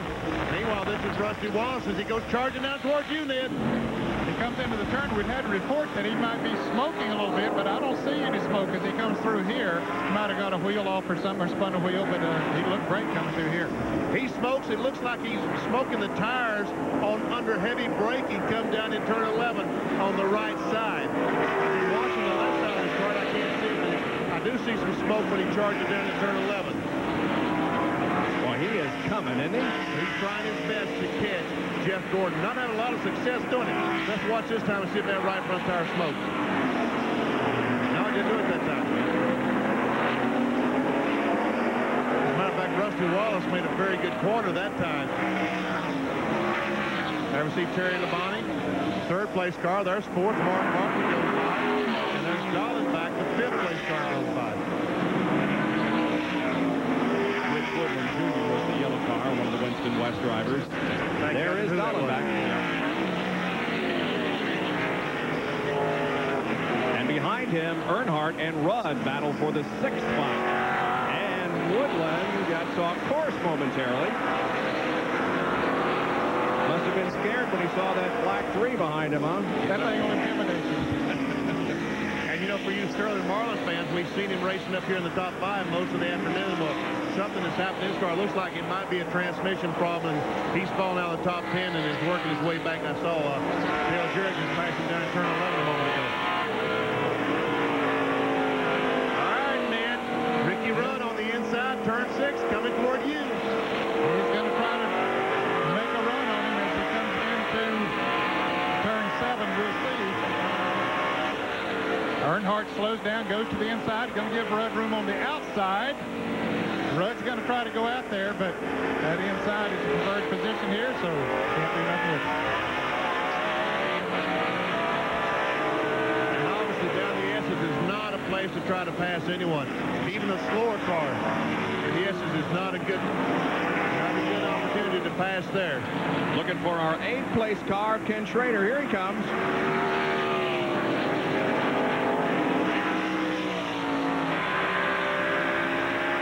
Schrader has had 5 straight top 10 finishes here at Sears Point. Best was 4th in '93. And there we see Ted Musgrave. The car we see out the rear bumper of the Schrader's car is Ted Musgrave. They're racing for the 8th spot.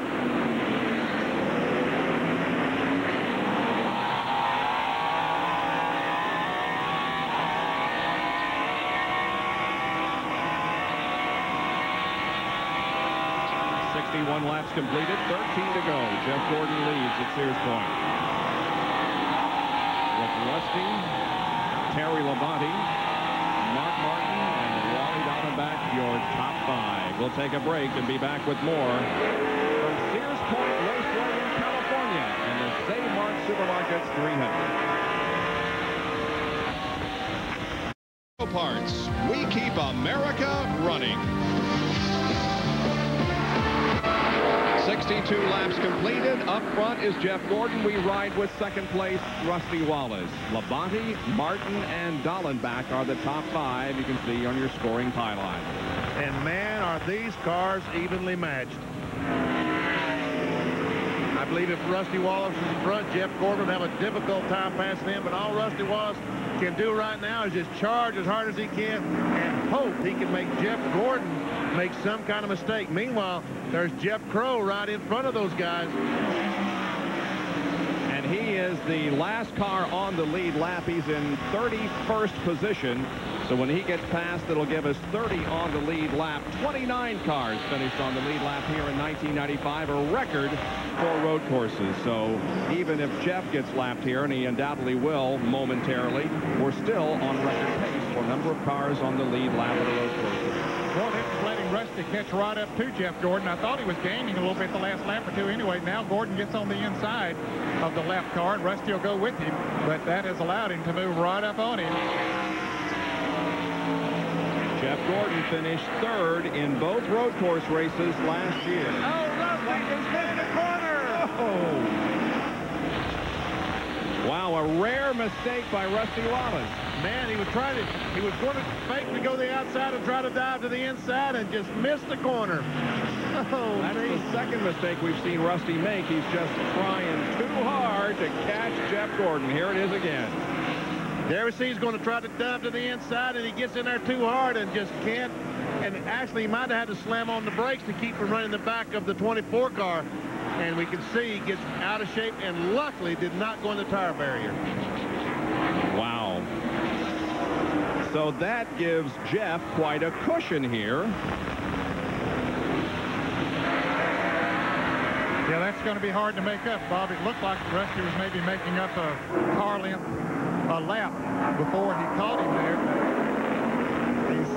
He's got a lot of making up to do. You're right. There are 10 laps to go, so even if he were to make up a car length a lap here, he would come up a little bit short because that mistake has given Jeff a little bit of breathing room. 10 to go at Sears Point. Stay with us.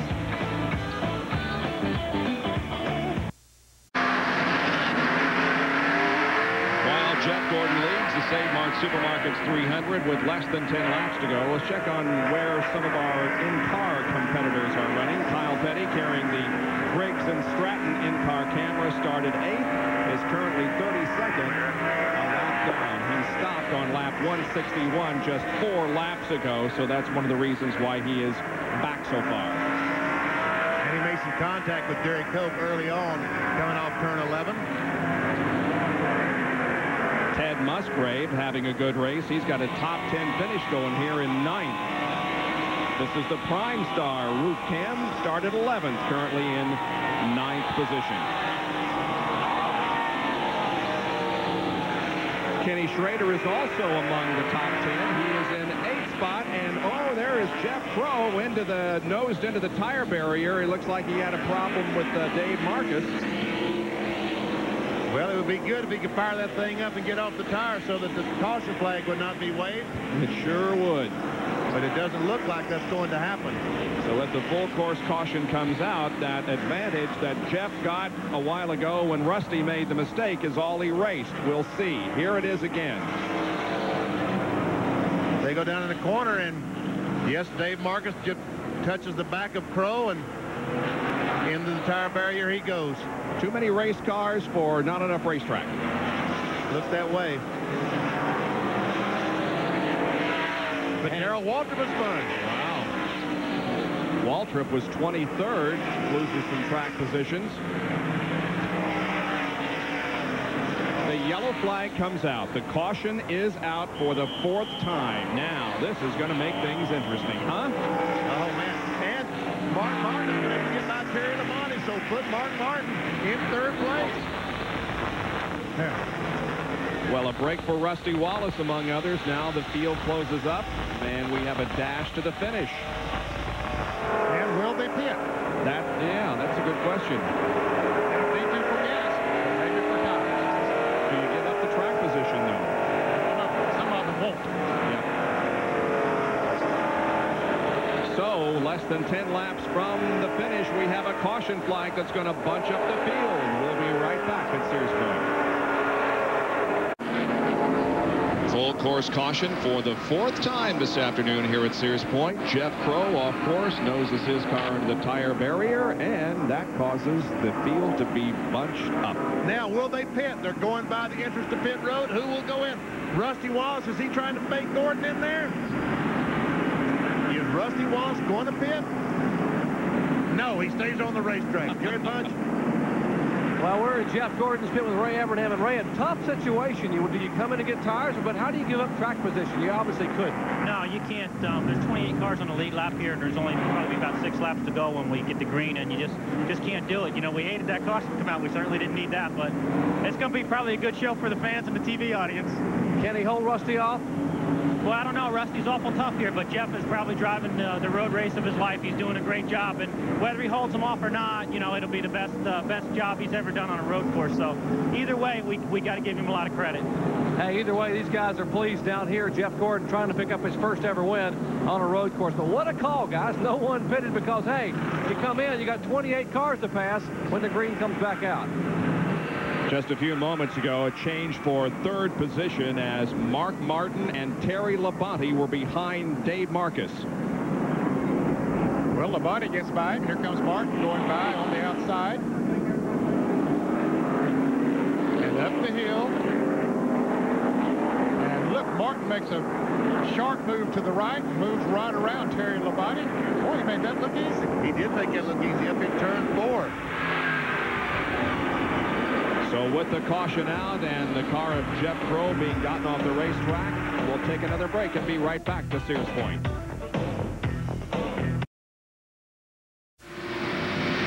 Welcome back to Sears Point. We'll be going to green in just a moment. First, a salute to the Western Auto mechanic of the race. That's a familiar guy. He's a crew chief now. Of course, used to be a driver. He's the crew chief on Wally Dallenbach's car. That is Jimmy Means. Congratulations. You're the Western Auto mechanic of the race. Well, Jeff Gordon is in the lead as we get set to the back to green, and Jeff, with his lead here, has now led on all current NASCAR Winston Cup tracks. Here's a Napa field summary.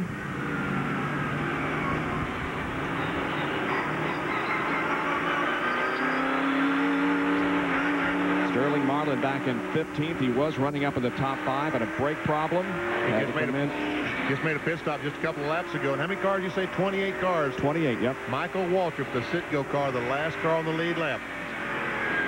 Here's 31 through 44. Now, Jeff Crow is still the highest running Winston West competitor. He's 2 laps down, whereas Gunselman and Woodland are 4 and 6 laps down.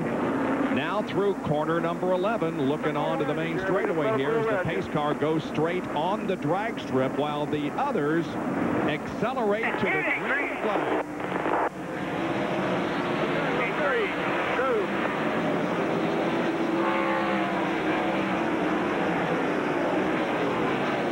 Rusty Wallace is on past Jeff Gordon. How did that happen, Bob? Boy, I don't know. Something doesn't appear to be completely right with Jeff Gordon's car. Now Mark Martin is challenging for second place. There was definitely some contact between, and there's contact, looks like, between Terry Labonte and Jeff. Oh, man. Yeah, Gordon's car is not up to par right now. No doubt about that. Well, something's wrong. Look at this. Mark Martin going to second position. We have another crash. It's Ron Hornaday Jr. who has taken Ricky Craven's car into the tire barrier. You can see he's trying to get going again, but obviously is high-centered and cannot, and it could bring out another caution flag full course. If he doesn't get going, it definitely will. Meanwhile, you ever see Rusty Wallace and Mark Martin as Jeff Gordon is trying to drive on the outside, and they're dialing back on it if that's in front of you. Yeah, and Gordon seems to have his car going a little bit better now. Up on the outside, he gets it sideways. Earnhardt now moves down to the inside of him. A lot of jockeying going on here. Turn 7. Boy, something just isn't right with Jeff Gordon's car, and he has fallen back. Sports Center is coming up next here on ESPN. Stay tuned for all the news from the world of sports at the conclusion of our race. Well, we look now for another full course caution as the cars come around corner number 11. And yes, it is going to come out. The 5th full course caution of the day comes out. Oh, look at Ricky Rudd and Ken Schrader battle side by side. All of the Hendrick cars right together there. Beal takes the caution. And Morgan Shepherd is spun down in turn 11. It's sitting right in the middle of the racetrack, and so far, everyone has missed him. He's open. And there we see Ted Musgrave going to the pit. Looks Bill Weber. Happened right after the restart. The crew jumped to their feet, grabbed 2 tires. It's a flat right front. They're going to make a 2-tire change on the right-hand side. They just put the fuel in for the heck of it. Now they're going to come around and do 4. They were going to do 2 when the caution came out. They decided to do 4. They're going to lose a lot of track position doing this. Hope the tires can help them make it back up when they get back out there. Hedwig's having a great run. The last 2 years here, going to have to battle his way back to the front in the closing laps. Bob. Wow, a tough break for Ted, who had a really good run going. All the track positions he can really lose here with the flat tire. Now, let's take a look at what happened to bring out our most recent full course caution. Ron Hornaday is going to get in trouble here. Looks like he might have gotten a bump from the Jeff Burton car. I don't know. It looked like Burton was the next car behind him. Look how everybody bunched up there trying to get around Jeff Gordon, and all of a sudden, in the bottom of your frame, here comes Ron Hornaday Jr. sliding in and scattering tires everywhere. That's our robotic camera. That's the one that got taken out yesterday, isn't it? But it still worked. Let's see what happened on the restart. There we see Elmo has pulled the safety car. And by the way, Elmo Langley is back. Yep. He's pulled the safety car away. Jeff Gordon gets a start and charges up the hill. And when they go out of the frame, he's still in front. But the next time we see the car, Jerry Punch, what happened to Jeff Gordon? Ray Evernham said that Jeff said, hey, guys, I apologize. I just spun the tires going up the hill. Apparently, there was a lot of buildup on the tires. As Elmo Langley had commented on the pace car, said, I got so much buildup on the pace car tires, I can hardly turn the pace car. But Gordon apparently spun the tires going up the hill, and that cost him some valuable time. And next time we saw him, Rusty Wallace had made the pass. And basically, this caution may be a reprieve for the 24 car, but he's got a long way to go. Just saw the brain trust there of Hendrick Racing, Ray Evernham and Rick Hendrick both assessing the situation regarding Jeff Gordon. And here, once again, we'll see them come up the hill, and we'll see Jeff falter and Rusty pass. Well, he was right there to make that pass as soon as Jeff did bobble just a little bit. Rusty was right there and took the hold. He was Johnny on the spot, wasn't he? Sure was. Well, now we see those cars weaving back and forth, back and forth. That's exactly what they're trying to do, is get rid of all the tire buildup they might have on the tires, because these tires are hot and they've got several laps on them, and that buildup will stay on there. And the next time they go in the corner and turn the steering wheel, they just will not get the grip that they need. Gordon falls from first to fifth. Sports Center is coming up next here on ESPN, but we still have 4 more laps to go here in this race at Sears Point, the St. Mart Supermarkets 300. Rusty Wallace is your leader. Back at Sears Point, still under caution because of an incident involving Ron Hornaday Jr. We will look at the restart from the vantage point of Mark Martin, who was running third, and see how Jeff faltered, and Rusty was there to pounce on the problem. Okay, there they're waiting for the green flag. And Joel Ford waves it. They accelerate. And watch Jeff Gordon when he turns left.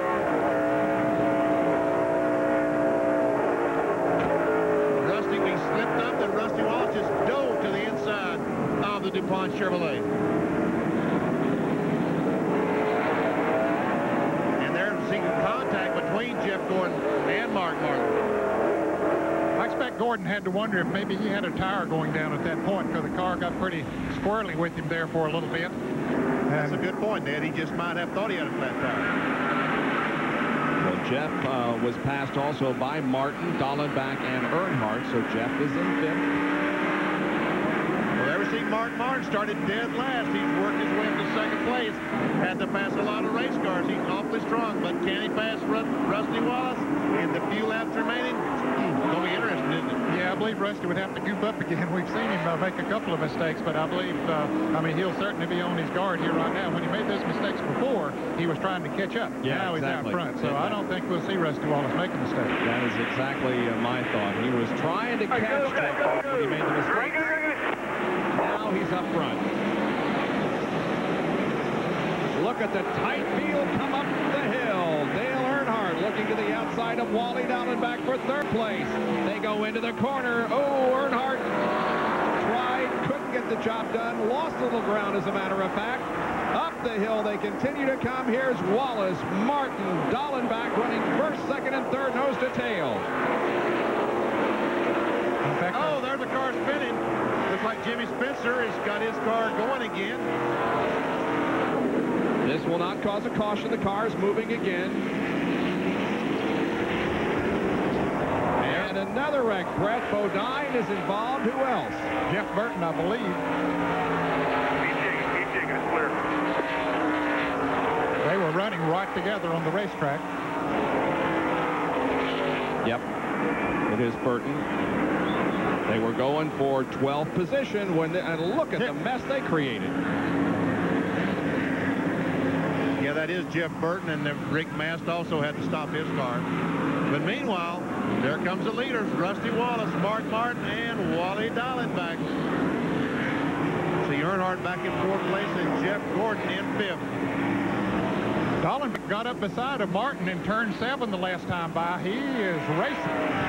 And they'll come down now and complete lap number 72. We'll have 2 more laps to go. Dallenbach looks outside of Martin. Mark Martin moved over, and he slides the car, and Dallenbach tries his best to get on the outside. Mark Martin took that spot away and not letting Dallenbach outbreak him in the corner, and Wally dove to the outside. And now Terry Labonte has moved into 5th position past Jeff Gordon. Dallenbach continuing to hound Mark Martin. Martin was 27 seconds behind on lap number 7. Tries to hold off Wally Dallenbach's challenge first, and now Dallenbach tried the inside, and Mark blocked him. Man, oh man, and Earnhardt is there.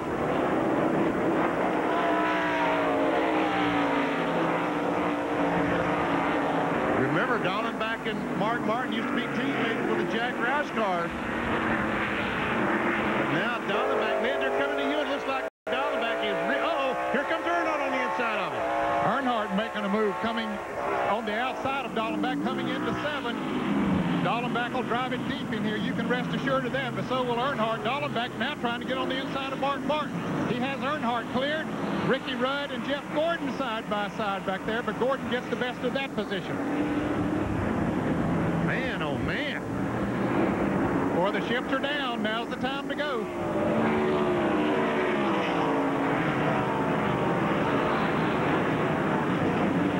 Coming down this time for the white flag, Rusty Wallace. Down charge on turn 11 for the next to the last time. Downshift, there's Mark Martin right on his bumper. And Ricky Rudd trying to drive to the inside of Jeff Gordon. White flag is out. 4 laps to go. There's Ken Schrader, who is 8th. Bobby Labonte is 9th. And Ward Burton is in 10th position. They come up the hill for the final time under competition. There's Jeff Gordon, who has Ricky Rudd all over him. Rusty Wallace continues to lead, but the advantage is less than a car length over Martin. Downhill they come now to corner number 5 and then to number 6. And that's where Mark Martin got past last year. He was hoping that he might return the favor to a different driver this year, but he didn't pass Rusty there as they come out of turn 6 here now. Still Rusty out front as they head into turn 7. Martin will try to outbrake him coming this turn, but Rusty has been driving hard coming into this turn. I think he'll be able to hold him off. And here comes Dallenbach. He's moving in closer as well. Earnhardt down on the inside. No passes made here. There it is. They are going as hard as they can possibly go and keep that car going straight. Rusty Wallace, the 2 car. Mark Martin in the 6th. Wally Dallenbach, the 15. 1, 2, 3. They charge towards me. Turn 11 one more time. It's going to have to happen here, Benny, if it's going to happen. Does Mark have anything for Rusty? He tries. He's hard on the inside. Now he comes off, tries to get to the inside. He can't make it. Rusty Wallace accelerates towards you, and I think the victory, Bob. Let's see if he can hold him off. It looks like he's going to. He pulls ahead. Rusty Wallace wins the Mart Supermarkets 300, his second win of 1996, and his second here at Sears Point, his 43rd career win and 6th on a road course. He also gives Ford its 3rd win of 1996. Rusty led 36 of the 74 laps. Mark Martin second, followed by Wally Dallenbach, Dale Earnhardt, and then the 5 car of Terry Labonte, who finished 5th. Here's Jerry Punch. Well, they just gave us a shower, but Robin Pemberton got most of the bath. Robin, congratulations. Thanks. It was a great team effort. The pit crew did a great job as usual. They got us the spots when they needed to, and Rusty did a great job getting a good jump on the restart back there, and it was good. Good job, Steve. Good job, Murray. I hear you. Steve Beal coming by from the battle. How about that restart? Rusty Wallace able to make the pass going uphill. They were snatching gears, I guess. It was just good. Good restart on him. He's been paying attention real good, so what can I say? How about that? Robin Pemberton and the Miller crew celebrating. They were just showering with ice water, which actually felt pretty good there, guys. They had the victory lane. Please stick around because we will have a post-race interview with the winner, Rusty Wallace, but coming up right after that will be SportsCenter. Rusty's win ties him with Richard Petty and Bobby Allison for most ever wins on a road course. Back to talk with them in a moment.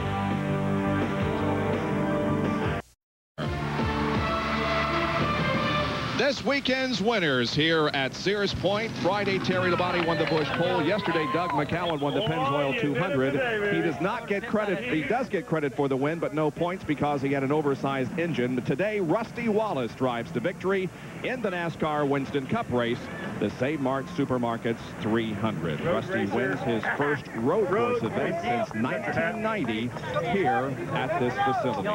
He's already arrived in victory lane, getting unstrapped, and soon we'll be coming out of the car to talk with Dr. Jerry Punch.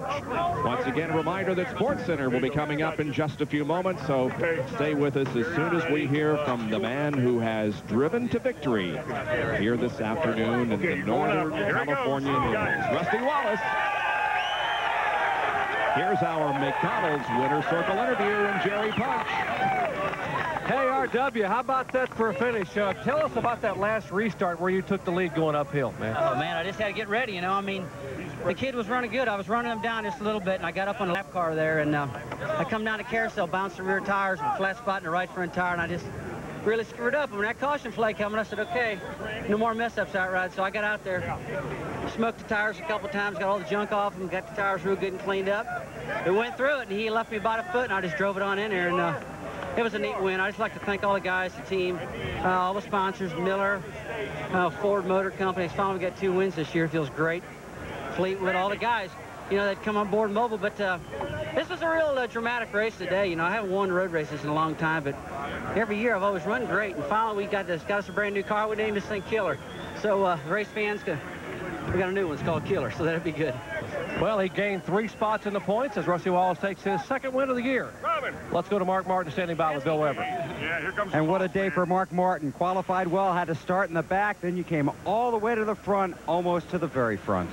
I don't know whether to be happy or disappointed. You know, I'm disappointed we didn't win. I can't believe we got to 2nd from the back. There's a lot of good race cars and race teams, and I don't know how we did it. We had some good stuff, and I ran it hard.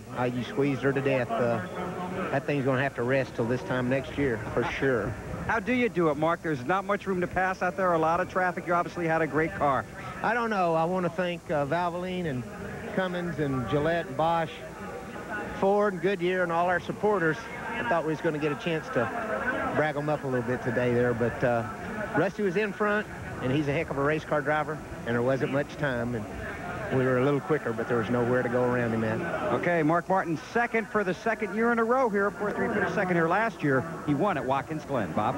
So Rusty wins. Mark is 2nd. Wally Dallenbach finishes 3rd, his best of 96. Sports Center is coming up soon. Reggie Miller comeback, the NHL playoffs, and golf's close finishes among the stories to be covered when Sports Center comes your way in a few moments. However, we've still got a little bit of business to conduct here at Sears Point.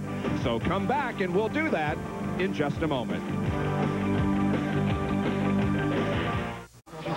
Back at the Save Mart Supermarkets 300 completed here at Sears Point Raceway. It is Rusty Wallace, the winner. 3rd place goes to Wally Dallenbach. Here's Bill. Hey, we did this at Watkins Glen. That was a 2nd. This was a 3rd, but that's still a great run for you. Congratulations. Well, thank you, Hess. First, I'd like to say hi to Jacob and Wyatt back home. We'll see them soon. And, you know, we gave it everything we had. I abused the cars about as bad as you can abuse a race car today, and they gave me a car that held up.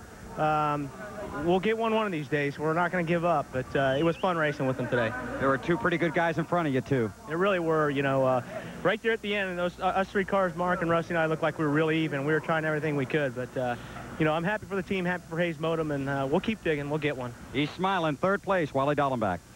Good run, his best finish of 1996. The crowd begins to file out. We have one more segment. We'll show you the finishers and the points when we come back.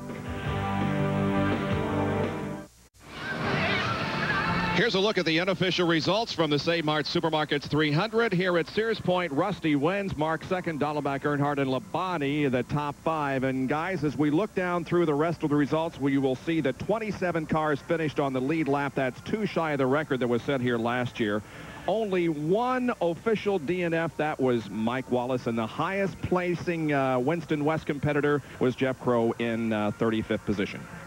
Well, certainly there was a lot of good racing going on out there, Bob, all afternoon long, and some drivers made some good strides there towards the end. I saw where Darrell Waltrip got back up there, what, in 14th place after spinning out. I tell you, it never ceases to amaze me just how hard that these drivers can drive these cars and keep them together. Dallenbach said he used his car. If he abused it, folks, he did. He abused the sheet metal, the brakes, the transmission, the engine. Everything was to abuse, but it was there at the end, and he did a great job. Here are the point standings now. The top 5 remain in the same order. Dale Jarrett is now 115 behind Dale Earnhardt, but the second 5 change quite a bit. Ricky Rudd moves up 1. Rusty Wallace up 3. Craven down 2. Musgrave down 1. And Ken Schrader moves up 1 position into the top 10. 350 points behind the leader, Dale Earnhardt. Sports Center is coming up next on ESPN at the top of the hour on ESPN2. You can catch Kenny Mayne and RPM tonight with all the results from the world of motorsports, including Damon Hill's winning the Formula One race and all the IndyCar news. So Rusty Wallace drives to victory here for the second time at Sears Point International Raceway. For Ned Jarrett, Benny Parsons, Bill Weber, and Dr. Jerry Punch, I'm Bob Jenkins. Thanks for joining us from Sears Point International Raceway. So long, everyone.